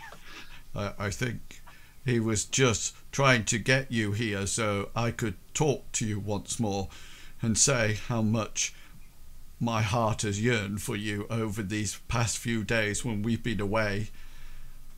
It's just been beating in a hollow chest, pounding away, with nobody to lay it softly to rest.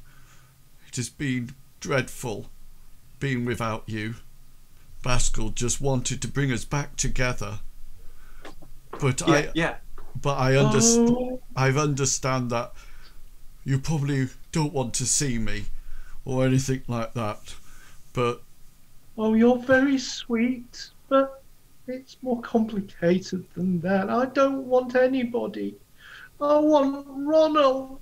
well, let's just take one day at a time. One day at a time. You stay here. We'll At go which and point, find this. Mandelbrot, when he sees Seffi doing that, he will, come on, my friend. Come on, my friend. Let us go. Let's go outside and find these things. We need to talk about what we're going to do. Okay.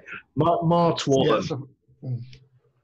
Serfod will say, "I know what I'm going to do." And the others go, No.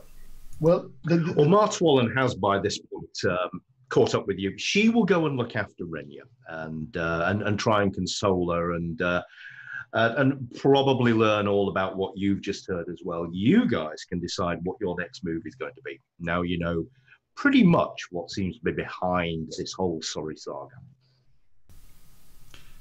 I think we need to track down Elias and... Yes. The problem we have, my friends, is that the fairy folk are fickle. You can't just stand there. Can you say it? That 3 times fast. Fairy folk are fickle. Fickle. Fickle folk are fairy. Fickle Yeah. folk are fairy. Fairy folk are fickle. Good job there's no pheasant pluckers around here. Right. Yes, even them. I knew of a man once who listened to the music of the fairies, and he's still dancing to this day. So you've got to be very wary of them. They will come with open arms, from my grandfather said, and what you think is a gift from them could be a complete. Well, you never get what you expect. Is all I'm going to say. I don't worry about fairies, Mandelbrot, because we've got you. So you look around and Sir Jedny and Brascule are both. No, this is your time, Mandelbrot. This is your time to put the world to right. You need to rise up. Meet the challenge. Right this wrong. Much as I would love to agree with you, Fairy magic is a completely different entity. I know a little bit of fairy magic. I know the Well, there we go then. Exactly. You got this covered. penny You got dance this and the covered. jiggle tune fiddle well. We I need know- to. We need to go and find this Elias. My betting is that he's somewhere near that tree. Let's go to the yew tree. Yeah. And Mandelbrot will solve this problem, and you'll have the lady that you love after this, Sophie. I know it. Well, I can't think of 3 other people I would like to dance with for the rest of my life. So, let us go and dance the fairy tune. All right. So, Serfod did just look at Jedny and say, "You might want to stay at the back." Look at his throw something. All I can say is just be very careful. Do not trust what you see. Do not take things that's not yours. Mandelbrot, Do not take any gifts. Mandelbrot, you seem to be getting rather agitated and worried about this. We're very worried. This is Don't worry. something that We have faith in your magic. We've seen you spin those coins. We've seen you work your magic. You will be strong in the face of danger. Rise up, Mandelbrot. This is your time. That was too long of a pause. I think here we need a roll against your believe in destiny, 75% Mandelbrot. certainly I will believe in destiny. You know, it always comes off that way, doesn't it? You're puffed up with pride at this wonderful speech. Of course, this is your hour. Just think that It's true. You're right. He'll quake in his little turned up boots when he sees you. Yes. It's only a fairy. What could be worse? What could be just a fairy? Let's go. There's only one. Let's There's only go. one thing better than a fairy. A dead fairy. Oh, I thought you were going to say friendship. I was going to say a pint of beer, but As Serfod does start to make his way purposefully and striding out towards the door, then beckon to his crew to come and follow him, thus giving Brascule an evil, a sideways look. Just on a side note, we've all seen that last song from Les Mis, haven't we? Yes. Do you hear the people sing? So, okay, well, we're going to head to the tree. Old yew tree. Okay, so across the meadow, skirting around the place where the games are taking place at the moment, and you dive into the woodlands. This is deep old forest. So it's actually part of the great forest of Tantraval. So there's a lot of magic and heavy old folklore and superstition in here. The trees seem to crowd in around you. It's very cool here in the forest. The sound of insects twittering. You can feel many eyes from hidden creatures watching you as you thread through sort of narrow old trails. And it's not too difficult to find the old yew tree. You eventually come to a clearing in the forest. And in the middle there is this big old gnarled yew, twisted and ancient, huge great branches like arms that sort of seem to swoop down to the ground. There's nothing growing around it apart from clumps of grass and some low-lying shrubs and so forth. But this is very much an old grandfather tree that sits in the middle of its clearing, defiant and bent with age. There's no sign of any fairies. There's no sign of a fairy she. Just the tree is sitting there. And it's now, I would say, getting on in the day. I would say it's probably late evening at this point. It will be getting dark quite soon. Mandelbrot, can you find them? I can certainly try, my large fellow. Mandelbrot wants to use his.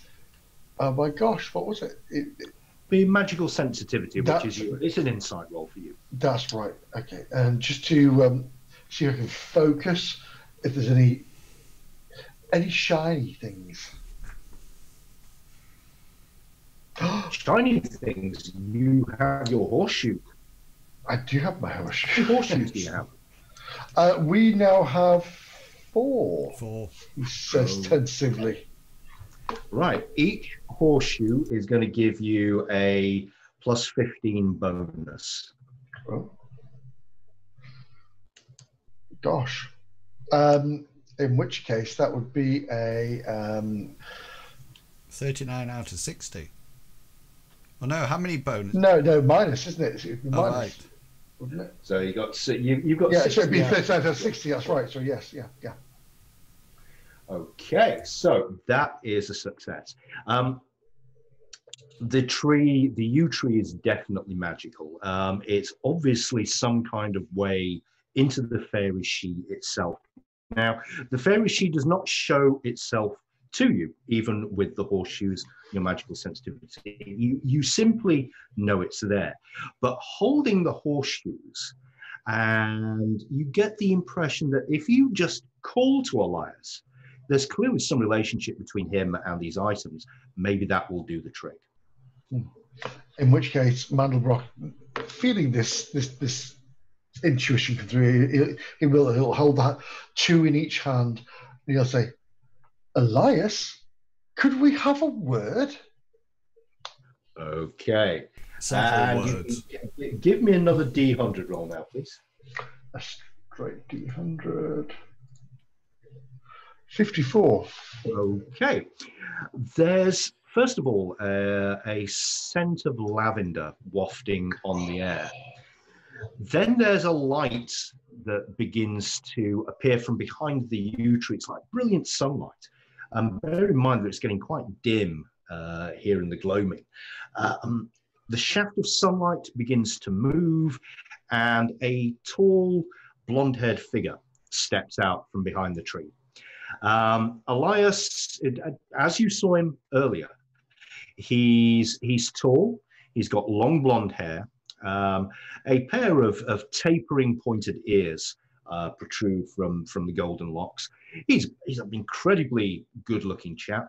He wears a very frilly shirt, and you can see that the frills are actually made of cobwebs and have been knitted by spiders that are living on the shirt.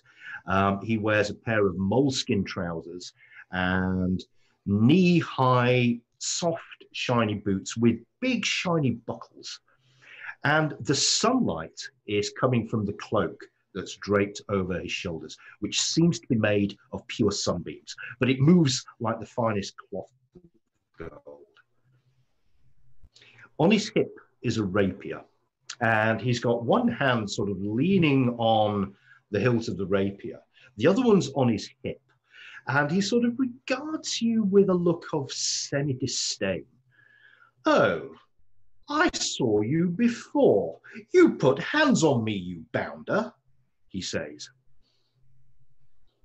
And he's looking at Serfod. Yeah. You've been up to some mischief in the village. Are these? And he points. I haven't. He points. Are these? And he points to the 2 horseshoes that Mandelbrot is holding. Are these yours? He looks at the horseshoes. "I say, you've got no bally right taking things that don't belong to other people. You put those back now, or give them to me. Give them to me now. I say, No. give those to me." Here. Elias, no. Do you know why, my friend? Because you took them from the blacksmith 10 years ago, and they were not yours, not. they were his. Finders How dare you keepers. calling me a liar? I'm not a liar. How dare you? I'm not a thief. How dare you? Well, I'm not Well, calling anyway, you a they thief, deserved but it. They all took deserved it them, all. didn't you? Couldn't help it, could you? You had to take them.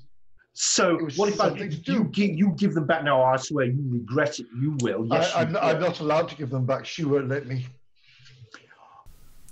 So why did you put them up? Are you working for someone? Working for someone? No. Foolish mortal creature, person, thing. I work for no one. I work for me. I am me. I am Elias. So you just want to cause disappointment and bad luck in the town? Why not? They deserve it, all of them. They cause me disappointment and bad luck. How about that? Huh? How would you like it if you'd been disappointed? How would you like it? You found the love of your life and they took her away from you, turned her against you. Yes, that's what they did. And don't say that she didn't, because she did. And she didn't stick her tongue out.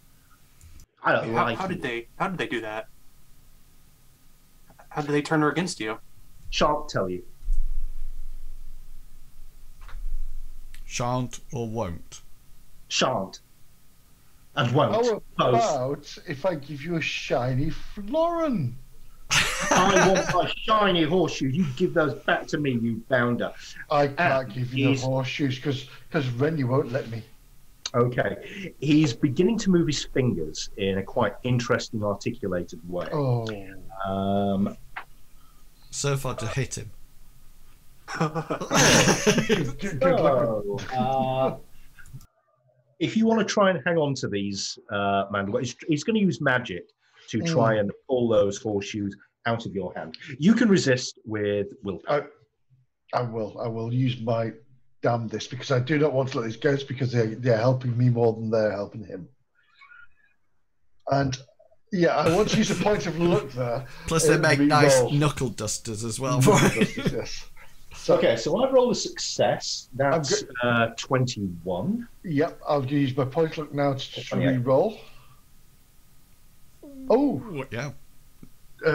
formidable 27 out of 33. Well, you've rolled a 20. This is an opposed roll, so you need to actually beat 28 with a higher number.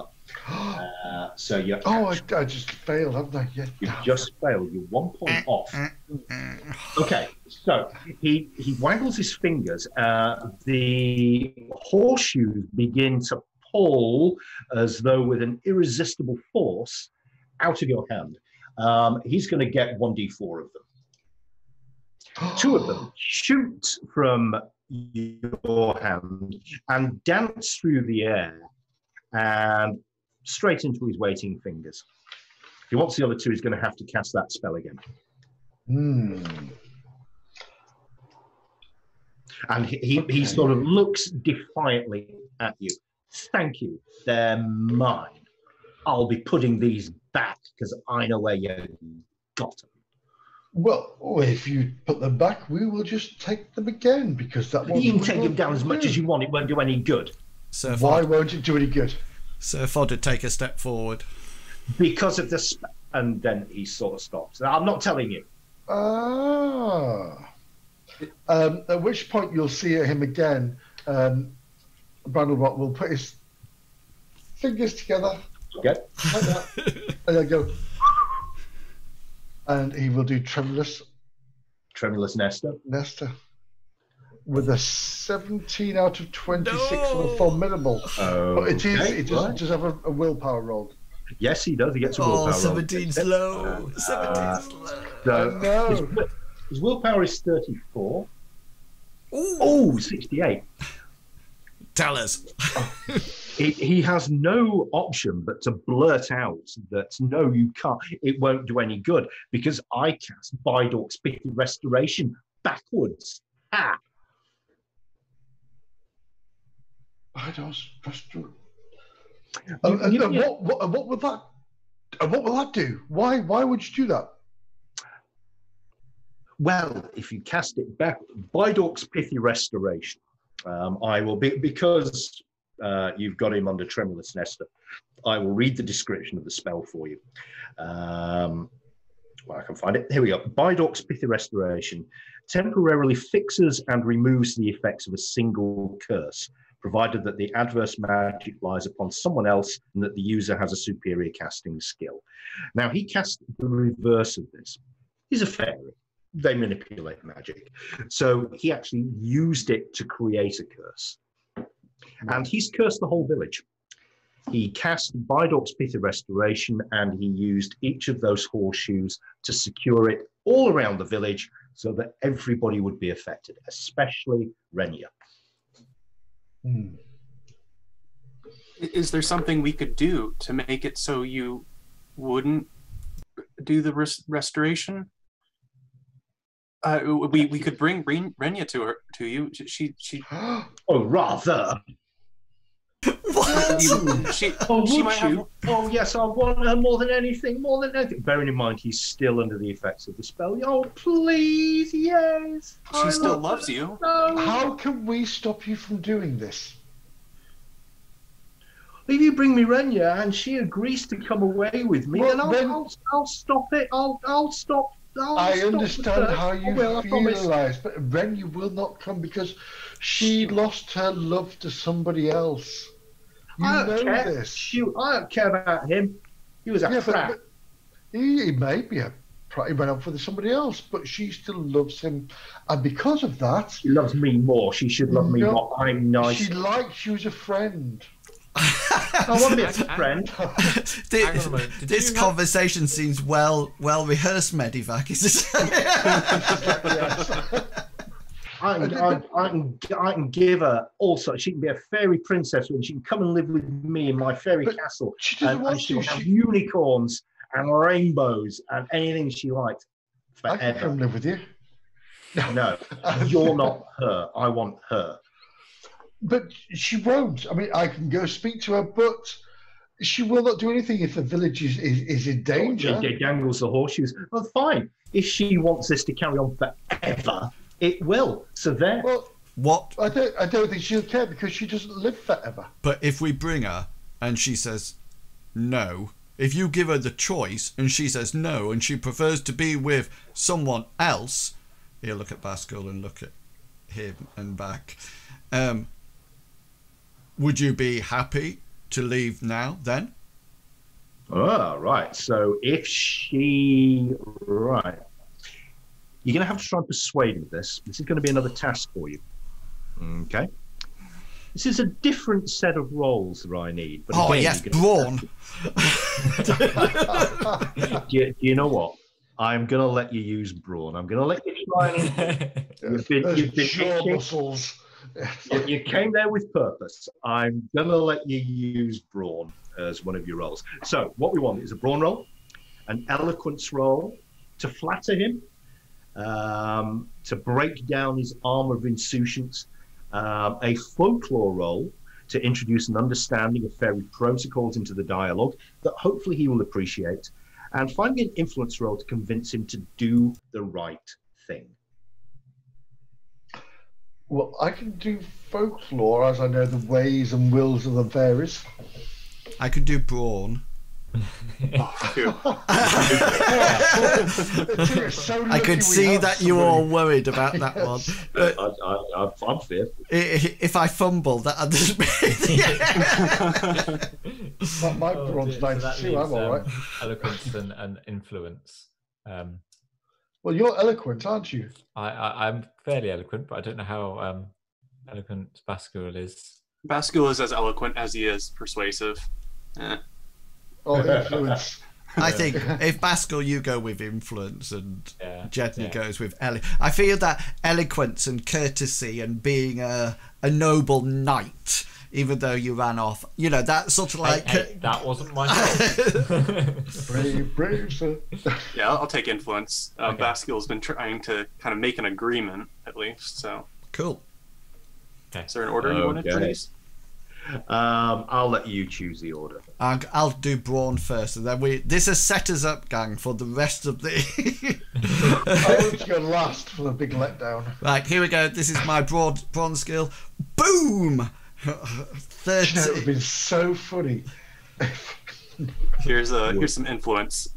Okay, you pull yourself up to your full height, flex your muscles, sort of Charles Atlas style. There's a sort of a whimper.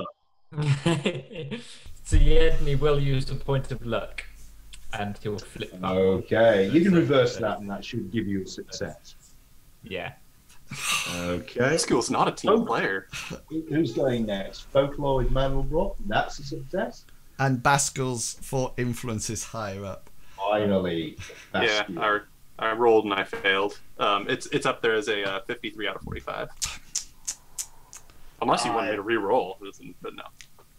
Now I've got it there. Okay. Can I just say, So, Pascal, we're not cross. We're just very disappointed. That's what I say to my kids all the time. You know. I'm not angry. I'm just disappointed. Yes. Oh gosh. all right. Elias grudgingly agrees that if you can bring Renya to it, and she agrees to come with him, he will lift the curse. He'll lift it now, this very instant, or when she's agreed anyway. And that will be the end of it. But she's got to come with it. No choices. She has to come. If not, you can carry on and suffer. See if I care. Okay. He's still tongue out again. We'll just have a quick huddle. Well, no, We're like going to the back of the dragon's den. Yes, and then every so often one of us will He's pop our drawn heads his up. rapier and he's sort of doing some fancy sort of footwork, Errol Flynnish moves, sort of fencing with shadows while you're having your little conflap. I think we get her, and if she refuses, we'll just hit him. It's her on the back of the head. We'll just hit him. Oh, Hit him or Hit him. okay? Well, if we're We don't hit women. Brascule, if you go and get her with Jedny and bring something to chuck back with you. yes, Can I was I- right with can you I there. I'm just gonna go get my say- cats. please, stop. Can I just say, did you hear the deal? If she comes and she stays with him and goes with him, then he'll lift the curse. If not, then he won't. Yeah, but that's Yeah. when we hit him. Yeah. But we'd be putting this lady in great danger in case he snatched her and stole her away. But okay, then Mandelbrot. Options. Well, there must be a way to. Don't hypothesize. Give us actions. Actions. I can't. I'm thinking. This is beyond my captain's. There must be a way to banish him back, or to make him not come Could you, and bother her again. We need to find his weakness. Mandelbrot, would you be able to cancel out his curse? I know what his weakness is. The ladies. No, it's here. Fists. No, nobody can fight off that fist. No, especially when there's two of them. Yeah, The not even fair- I can fair- fight at 'em. So, going back to Sir Jedny's question, fairy magic is far more powerful, I think, than my magic. So you can't. I you could can't. try and cancel So it, you but can't. You can't do it. I'd be struggling. It's more natural to them. I have to work at it. They just do it. You saw how he took those horseshoes from my hands. I tried my best. Focus. I'm sorry. Actions. I'm sorry, Actions. Serfod. You're right. What am I doing? Oh, okay. Can you We banish we him? I don't know. Could I? Is there a way for me to? Give me a folklore roll.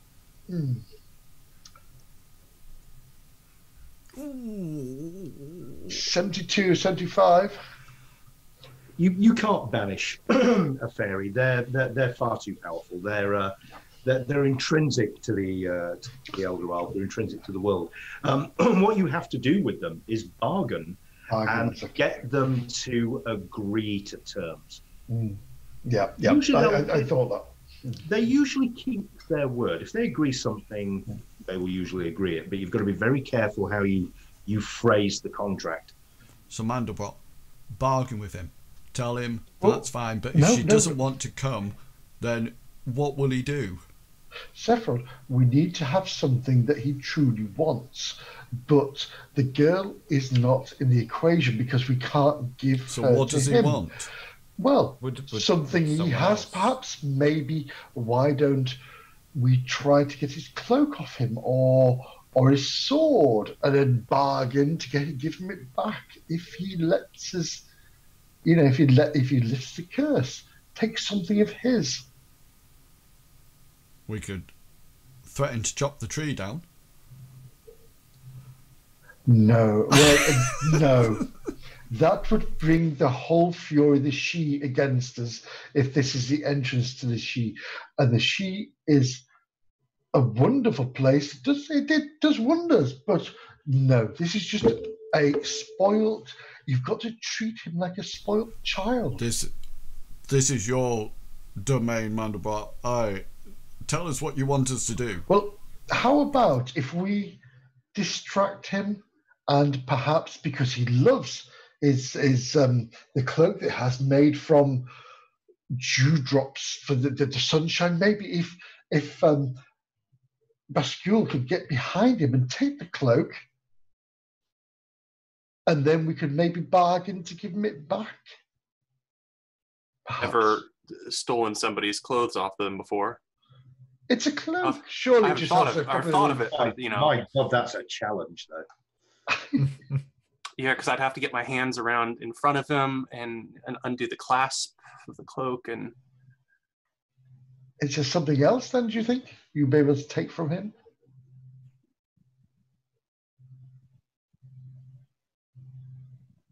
Deathly. There's a soft sound of bird. He certainly seems very, very proud of his cloak made of sunbeams. He was collecting the sunbeams when he first met Renya. Go for it, Brascule. Get his cloak. Yes, but I'll only do it if you promise to come swinging if he turns on me. You'll do that. You'll save me, right, Serfy? Of course. You haven't done anything bad to me. Mandelbrot, can you have a perception roll for me? Certainly, yes. Oh, that's not a good roll for me. Let's have a look. Oh, 38 out of 42. Okay. Looking at the cloak, there's Elias still practicing his fencing. Hurry up, you chaps, getting bored. Want my princess or no cursey lifty? You see that the cloak is fastened with a brooch at his shoulder. The brooch is about the size of one of the coins that you use in coin spin penny dance. And if coin spin penny dance will affect something of the size of a coin, maybe it will affect something the size of a brooch. In which case, I will, noticing this, I will say to Brascule, if you get behind him, while maybe we have Sir Jedny and Serfod go and talk to him, and you get behind him, and when I do my little coin dance, hopefully the cloak will fall to the floor in front of you. I could do my act if you think that might help. I think it would. Which part of your act would you think about doing? Well, I could do my flexing. The oil. Oh. You brought the oil, right? You might. Oh, I don't seem to. You know something? I could take my shirt off. Fairies would love that. Yeah. I'm sure he would. Or I could read poetry, or play my panpipes. That's a distraction. Whatever you do, we'll say I'll be leaving to go get Renya, and then I'll double back so you guys just. And brilliant. I'll give you the sign, Mandelbrot. I didn't know you like this, to be quite honest. This is a different side of you. Wonderful. It's the first time for everything. I'm not normally, the sneaky type. Don't worry, I've got my lucky rabbit's foot in my britches. Don't worry. That still gets me. A quick stroke and it'll bring us luck. Okay, so if you're going to try this, it will be a stealth roll to get behind Elias. All right. It will be another stealth roll to try and unclasp the cloak and whisk it away from him. Now, the second stealth roll will be 1 grade easier if the coin spin Benny Dance spell successfully works. Okay. And it's just a straight fairy magic roll. There's no resistance from the It does, yeah. from the brooch. Oh, look at the pressure on me. Would you like the stealth roll first for the doubling back? Yeah, we'll have a stealth roll for the doubling back first. Oh, sorry. No, keep it. I have no luck. Yeah, keep it. You can keep that roll, that's fine. Is Serfod's flexing and going through his routine helping or via distracting Elias? Tell you what, give me an insight roll before you do that. Wow, yeah. Oh, this is not good. Oh, I'm going to use my last point of luck to reverse to get 26. All right. You're not so sure that shows of strength are what impressive. Poetry. However, he's very vain. Oh, Some poetry may well do it. So I'll tell you what, if you can succeed in a poetry roll, then we will add another bonus onto the stealth roll, the second stealth roll for Brascule. In other words, he's going to have to fumble to a little screw. my poetry is on form. Who is this person who skips through the woods, who has golden hair that flow in the wind? We do not know how wonderful this person is, but we do know that bards will sing. It doesn't quite rhyme with wind, but I've gone from a half rhyme. Say it again. That's great. That's about me, isn't it? Oh, That's about how marvellous I am. I could say say it again. More. Yeah, whose eyes are sparkling like stars in the sky, whose lyrical voice is perfect. Mine, actually mine. My voice. Who leaves that makes ladies but sigh at the dulcet tone. Just get the cloak. Okay, so Brascule, you snuck around the back. Mandelbrot, you cast coin spin penny dance. Yep. While Elias is so enamoured with his poetry, flashing the hell out of him, the brooch jiggles around, bounces about, comes undone, and the cloak slips neatly into Brascule's hand. The sunlight has suddenly gone out from around Elias's shoulders, and it's now draped over Brascule's arm. So, Brascule, what are you doing? Presumably, trying to get back to the other side of the group, but if he hasn't been noticed, he's going to he's too enamored with it. He's too puffed up with his own importance of the poem. So you can easily get that to the rest of the group. And as Brascule comes back to the group, Serfod, continuing his poetry, will say, "But he was vain and he was thick, but the other party were far too quick. Now he's lost what he just wanted." And that's it. It just finishes. You achieved the desired effect. Okay. Elias has realised that the cloak has gone. He lets out an absolute roar of indignation. "You're a thief! Give it back, or you're going to regret it." Yep. Correct. Elias, we're not going to give it back. Did you know? If we give it back to you, you must do something for us too. If Elias makes a lunge for Brascule, how's that? If he makes a lunge for Brascule, well, that's no good. We don't need to be cursed. What we'd like you to do is to uncurse and never ever again curse the town, and to leave Renya alone, and then we'll give you this beautiful cloak back. And it is a beautiful cloak. Brascule, pretend to try to rip it. The sunbeams begin to actually come apart. Well, I'm going to stop with a little bit of shock. You know, there is a horrible whimper from, "Don't, no, it's fragile.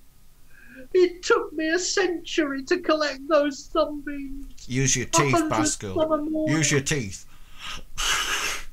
But all you need to bite do it. is simply remove the curse and leave Renya be. She's not for the fairy. She's mortal. Okay. I am going to give Elias a willpower roll. That's a 62. Okay, his willpower roll has failed. Oh, okay, don't hurt my cloak, please. Yes. But I want to see her. Bring her to me, and then I'll lift the curse, and you'll give me my cloak back. We'll give you the cloak back, and you'll Pretty lift the please, curse, shut and up. you promise not to go near Renya or look at her or bother her or anybody she knows or the whole town again. Mike? No, there's no might. If we do this, you do not disturb the village again. Do you like your cloak? I could do with Yes, a like cloak. I like your cloak. I like don't your cloak as well. I don't like it. I could tear it. Well, actually, I do. Don't. But I could still.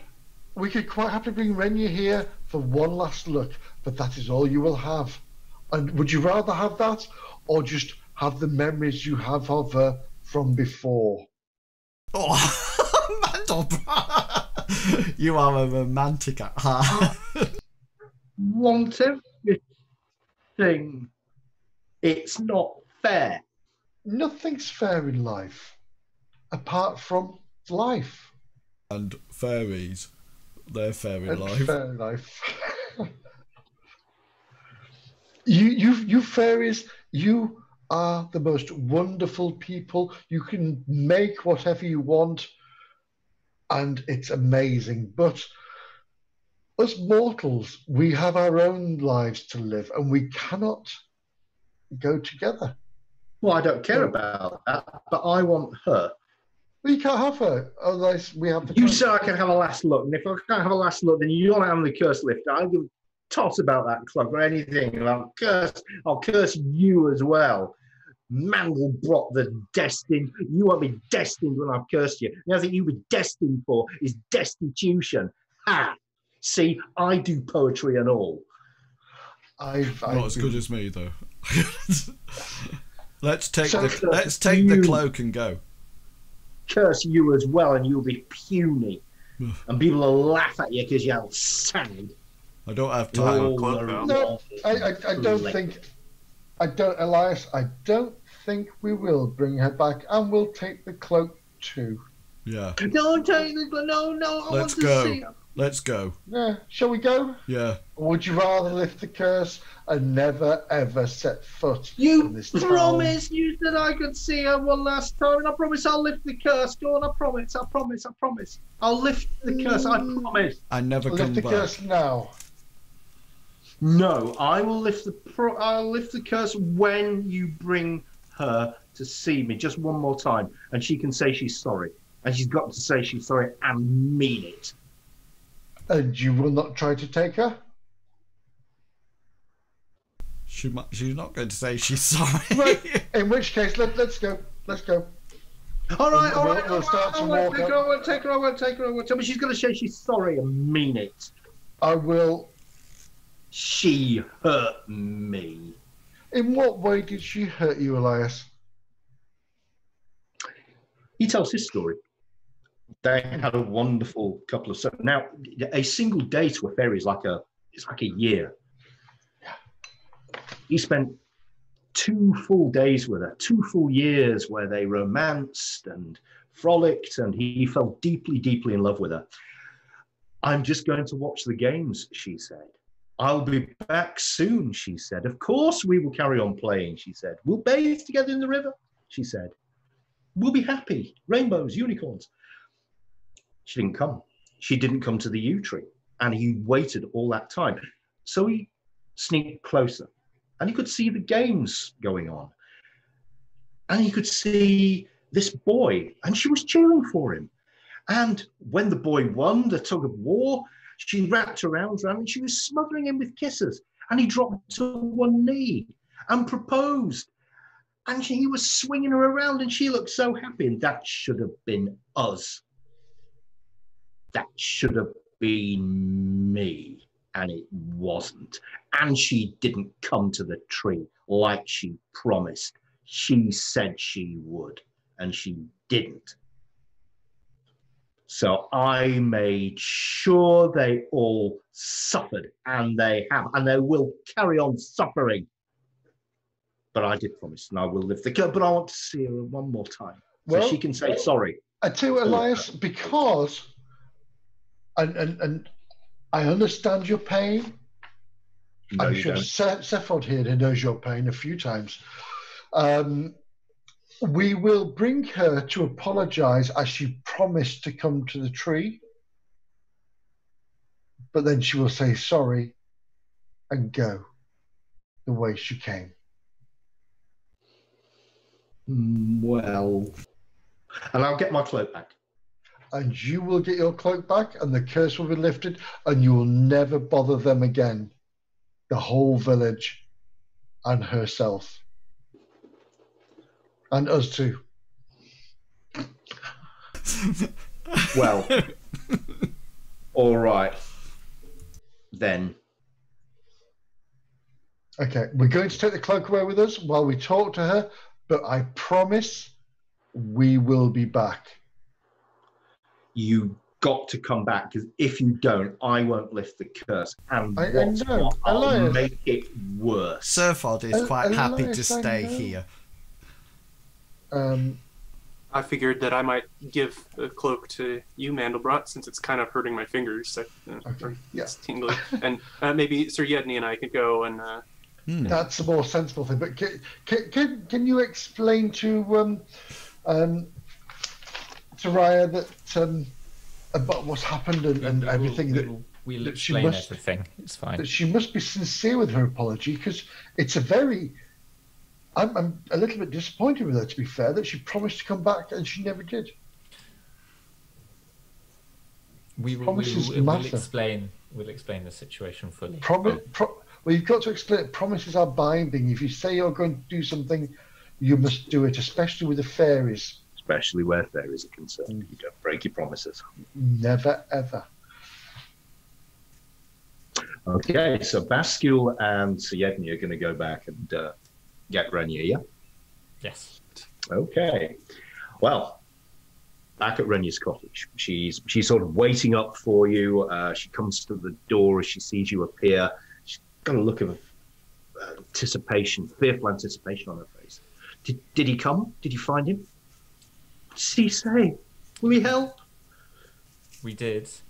We found him. And we have come to an arrangement to resolve the whole situation. There is one part of that. He would like to see you one last time as part of that arrangement. He has asked for an apology, but I think if you explain what happened to him and your side of the story and the fact that you did go back to the tree, it might. And as part of your apology for everything, then everything will be fine, and he'll lift the curse, and he won't bother anyone, yourself or anyone in the village, ever again, and everything will be resolved. And he's promised that? He has promised that. We have it in his. We have his word. But part of his counter bargain was that he saw you one last time and that you apologized. Okay. I will have a roll from you. I think this is going to be, it's definitely going to have to be an influence roll. You can augment this, I think, with your law chivalry. My law chivalry. Which is, it's going to give you plus 14. Plus 68. 14. Brascule will help by keeping his mouth shut. That's the best kind of help Brascule could give. It's incoming. It's a 39 out of 50. Oh, 39 out of 50. Right. She's going to get a resist roll. And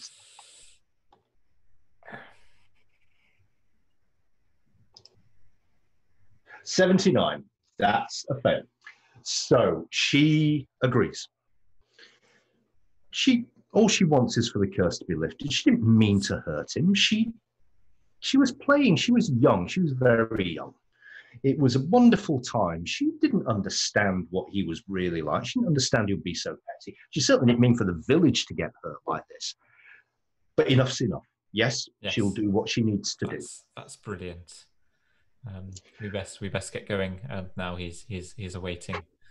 So she comes back to you. It's very dark by the time you get there. But the cloak helps. Who's got the cloak?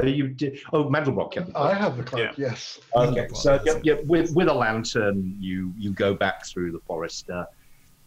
Low Dudgen is in silence. Just a few lights on. You make your way through the trees back to the shadow of the old oak. Can you see the sunbeam where the cloak is there? United again for the first time in 10 years. Elias starts off as being diffident towards Renya, and he tries to show that he really isn't getting all he wants is an apology, but you can see that his heart is beginning to melt again as he sees her. She asks if it's true that he cast the curse, and is that why Ronulf left, or did you make him go? He says we had nothing to do with that. That was none of his doing. And the curse was only to make the games go badly for Low Dudgen. It had nothing to do with anything else. So Renya listens to all of this, and she asks what he finally wants. He says that he has agreed to lift the curse. Of course, stay here. I promise, and I'll keep my promises, because I do, unlike some people, but you have said sorry, so I suppose that's all right. But, if you did want to come with me, then I'd be very happy. If you wanted to come with me, I wouldn't make you. Be up to you, really, if you wanted to. And you can keep the cloak.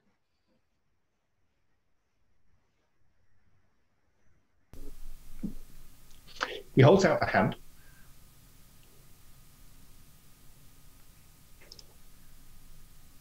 And Renya takes it, and they step into the shadow of the oak tree, and there's no sign of them after that.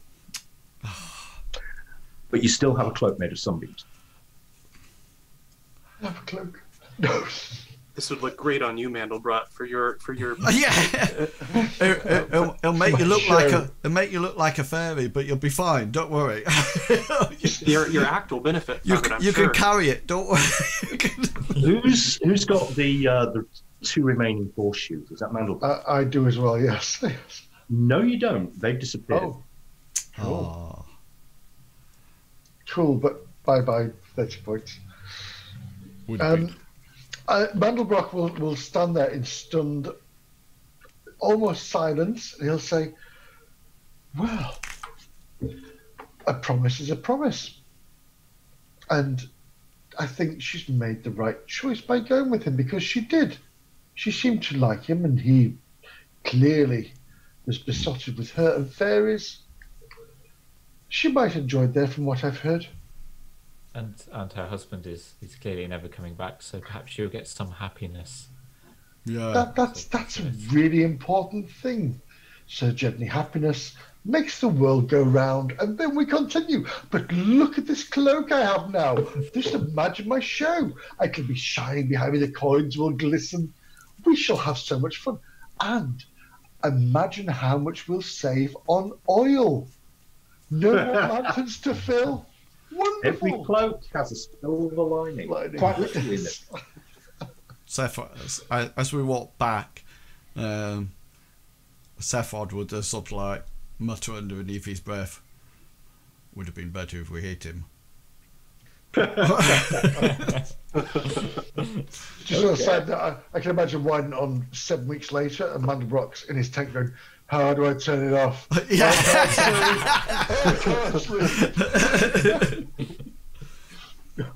Oh, so All right. we saved Almost. Low Dudgen. Well, we yet to find out, I think, because it's still day. Mandelbrot. the final day of the games. Mandelbrot can. We'll just leave it to Jedny and Brascule to explain why they went into the woods with a lady and then she came out without. There's going to be a lot of explaining.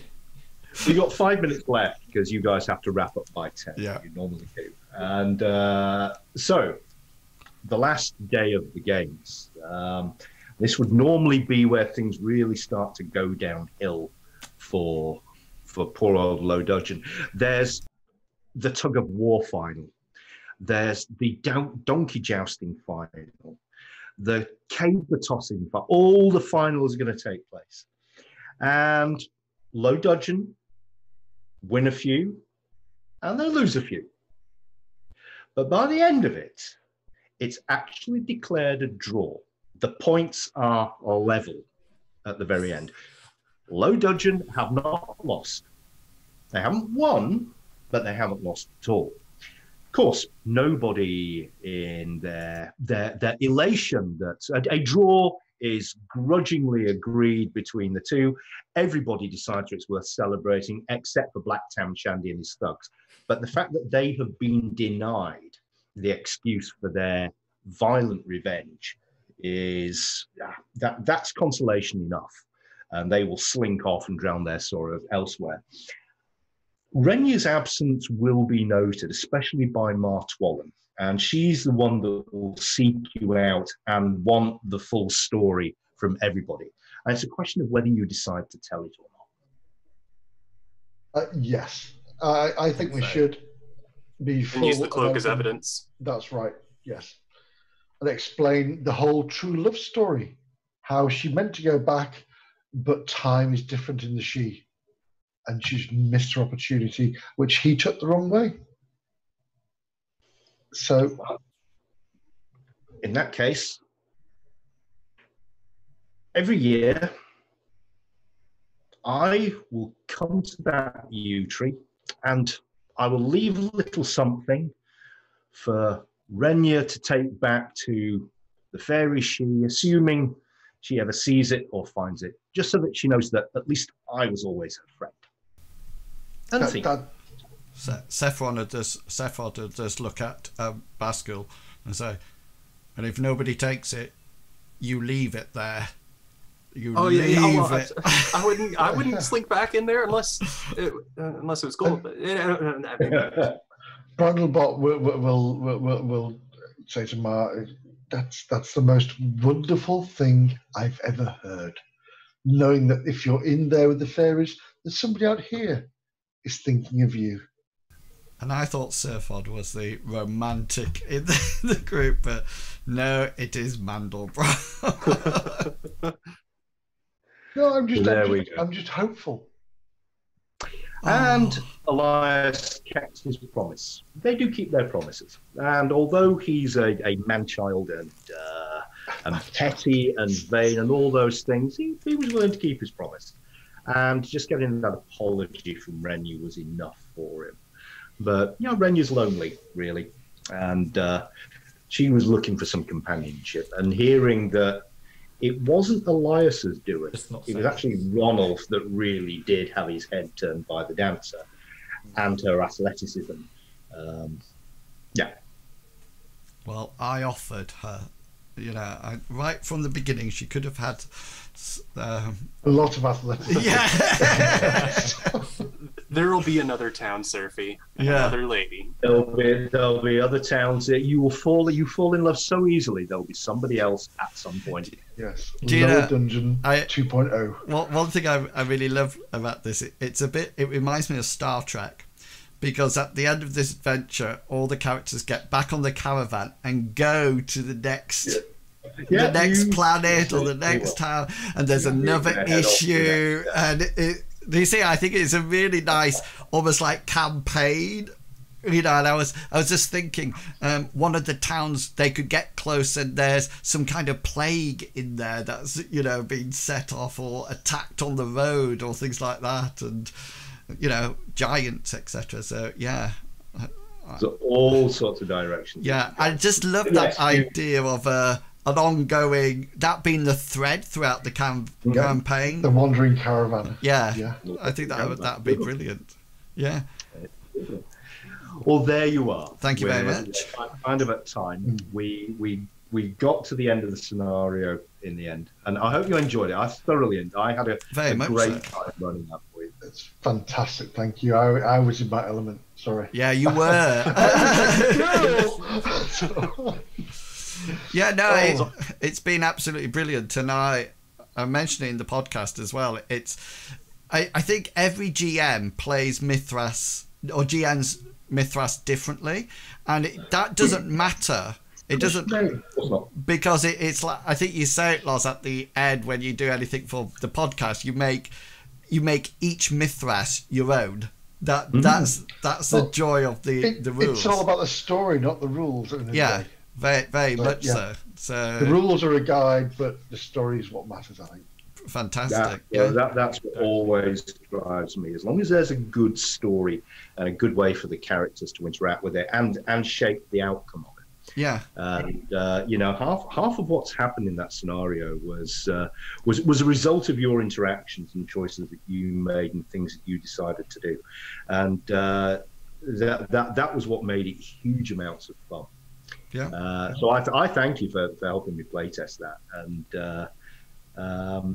I would love to run some more for you at some point. That'd be brilliant. Fantastic. Whether it's Lyonesse or whatever. Or maybe you could be a player. Or maybe I could be a player. And you could be the player, and Longshanks could GM it for. Voice for everything. I'd like inwils to GM and Loz to go. No, actually, inwils on page 203. And I would just say, this Mythras is my Mythras. Right. Thank you so much for that, Loz. It's been absolutely fantastic. It's been wonderful adventuring into the new world. I'm still waiting for Eon Games to get. It's not there, is it? No. They had some issues with finding a printer. The printer that they had chosen said that they would only do it in black and white. So we had a long discussion over, do you do it in black and white? And I said, look, I wouldn't. It would not be. It would be shortchanging. So they had some challenges in trying to find another printer to do it at a reasonable cost, because it's such a big book. The idea that we had was that maybe we'd split the print run. We did find a printer in Lithuania.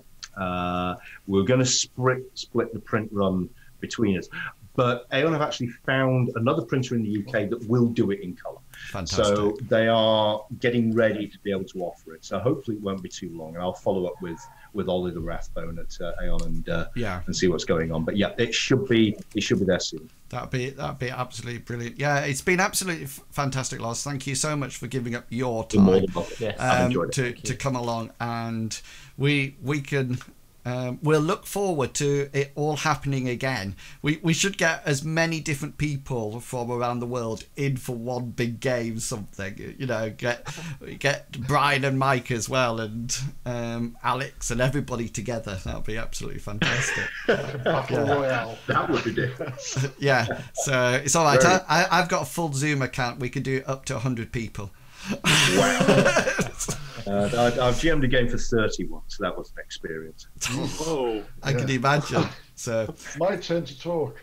yeah. Right, I am going to stop the recording